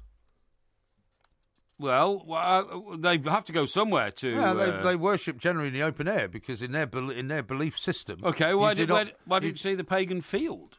Well, you don't see the pagan field because you live in a conurbation of London, more or less. No, but I walk on the North Downs and the South Downs. I never see any pagan fields. Maybe you just don't know where they are. I mean, if you went, as you say, to Stonehenge to celebrate the winter solstice, which, by the way, marks the beginning of winter, apropos an argument we had a few weeks ago, when you said it wasn't actually autumn, it was winter. Winter it is now, because the winter solstice brings winter on. Yes, but I mean, that's only technically the situation. Well, it's the accurate thing. It's technical. I mean, the point is, we all know winter starts in the second week of November, not the third week of December. We all know that. Uh-huh. We do. We all know that, don't we? No, we don't. We do, because, I mean, you can't call the last week in November, first week in December, autumn anymore. Autumn starts in sort of September, and it goes to September, October, and the first 2 weeks of November, and that's it. Why do you think they call it an Indian summer in September if the sun's still shining quite brightly? Well, that's an expression... They don't call it Indian autumn, do they? No, but that's born of the fact that we used to rule India and we used to compare the temperate climate there with the temperate climate here. If you take the four quarters of the year and separate them up into the 4 seasons, you will get winter beginning in December.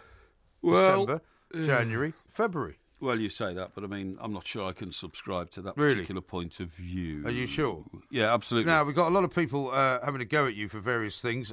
Steve says, I don't believe the Railway Children had Rogerisation in it, therefore Porky is not interested. Yeah, it could be. And Dazza says, did the plank just call it a crafted TV review? He should be taken to training standards for that remark. Mm-hmm. And Adrian says, red card for Porky over the Debbie Jones comment. Yeah, well, I'm sorry, I just don't know who she is. I'm going to pretend that I do. You know, you don't want falsehoods, do you? Certainly don't want falsehoods. And Becky says, off to Stewart Island off the coast of New Zealand for Christmas with my sister and husband. Very remote. Oh, very good. Very nice. I presume she means her sister and her sister's husband. Yeah, I don't think she's married. No, I think you're right. By the way, talking about people you've never heard of and don't know, ELO have been admitted into the new Rock and Roll Hall of Fame. Have they? What, in America or here? Let me just find out. Let me see. Brommy Jeff Lynne's Electric Light Orchestra, known for will be given the honorary position in the Rock and Roll Hall of Fame at a ceremony in New York on April the 7th. Oh, there you go. However, somebody else has been admitted who I've never heard of, and I bet you haven't either. Go on, then.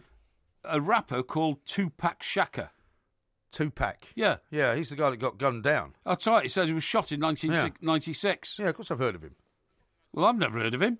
Well, he may be the most famous rap star of all time. Oh, not least because he was killed on the streets of New York. Well, I mean, if you're only famous for being shot, you might he as well... wasn't just famous for being shot, but he became President John F. Kennedy. But he became more famous after he was shot in a way because his music was like a lot of people, you know, who are killed prematurely in their work. Yes. His music became sort of more widely available, and a lot more people started listening to it. Okay. Lots of other artists did songs in tribute to him. There were concerts in tribute to him. And also, do you live in a cupboard? No. And also Joan Baez. Have you heard of her? Yes. Yeah? They paved paradise, put up a parking lot. That's Joni Mitchell. Ooh. Oh, that's right, yeah. Joan Baez was the night they drove old Dixie down. Well, that was the band. She may have sung and that. all the people were singing the night. No, it's her song. You sure? Yeah, I'm sure I'm it pretty was. sure that was a band song. No, it wasn't. Other people ripped it off. Uh-huh. She was very good, Joan Baez. Yeah. Probably still is. Probably still alive, is she? Well, I would imagine if she's being admitted to the Rock and Roll Hall of Fame. Yes. Although Tupac's not, so who knows? No, who knows, yeah. I don't think she's dead, though. And the other... have you got her greatest hits, then? No. But that was a great song, that. It was about the American Civil War, and I'm a student of the American Civil War. Are you? Now, also a group called Pearl Jam. Pearl Jam, yeah. Right? Yeah. Have you heard of them? No. No. They're quite good as well. Yeah, American group, apparently. Yes. Yeah, a little bit grungy, I would say. Yeah, okay, if you say so. I don't know anything about them or Tupac Shakur, but I'm sure that they're very credible musicians and deserve their place in the Rock and Roll Hall of Fame. Yes, I'm trying to find any reference to Joan Baez and the night they drove old Dixie down. I'm not finding it, I'm afraid. Yeah, well, I'm afraid that's down to your information device. I can tell you that was a terrific record of my youth. Yes, she did, in fact, do a cover version of the band's The Night They Drove Old Dixie Down. Well, there you go. As I told you. It's well, not her song. That was the only one that got into the charts, believe me. No, it wasn't, because she also did all sorts of versions of things like Blowing in the Wind and others. She did Forever Young, she did as well. Forever Young. Diamonds and Rust. There But for Fortune. We Shall Overcome was one of her big hits. Yes, right, okay. But we haven't got any more time to talk about Joan Baez. No. This is Talk Sport.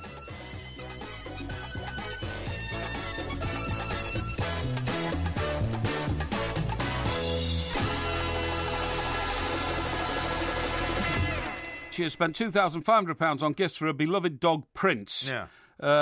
Okay. Fit for a king. Yeah. When he wakes up on December the 25th, the hairless Chinese crested hound... Hairless Chinese crested hound. Yes. Right. Will be unwrapping such goodies as an £800 toy box. That's to put his toys in. Yeah. Right. A £300 faux mink fur bed. Ridiculous. A £275 personalised tuxedo. Really? Where would you take your dog in a tuxedo? Well, out to dinner, I suppose. If you love the Two Mics podcast, you'll love the live show. Weekday overnights from 1am on DAB Digital Radio and 1089 and 1053 AM and via the TalkSport app. TalkSport, your Premier League station with exclusive commentaries,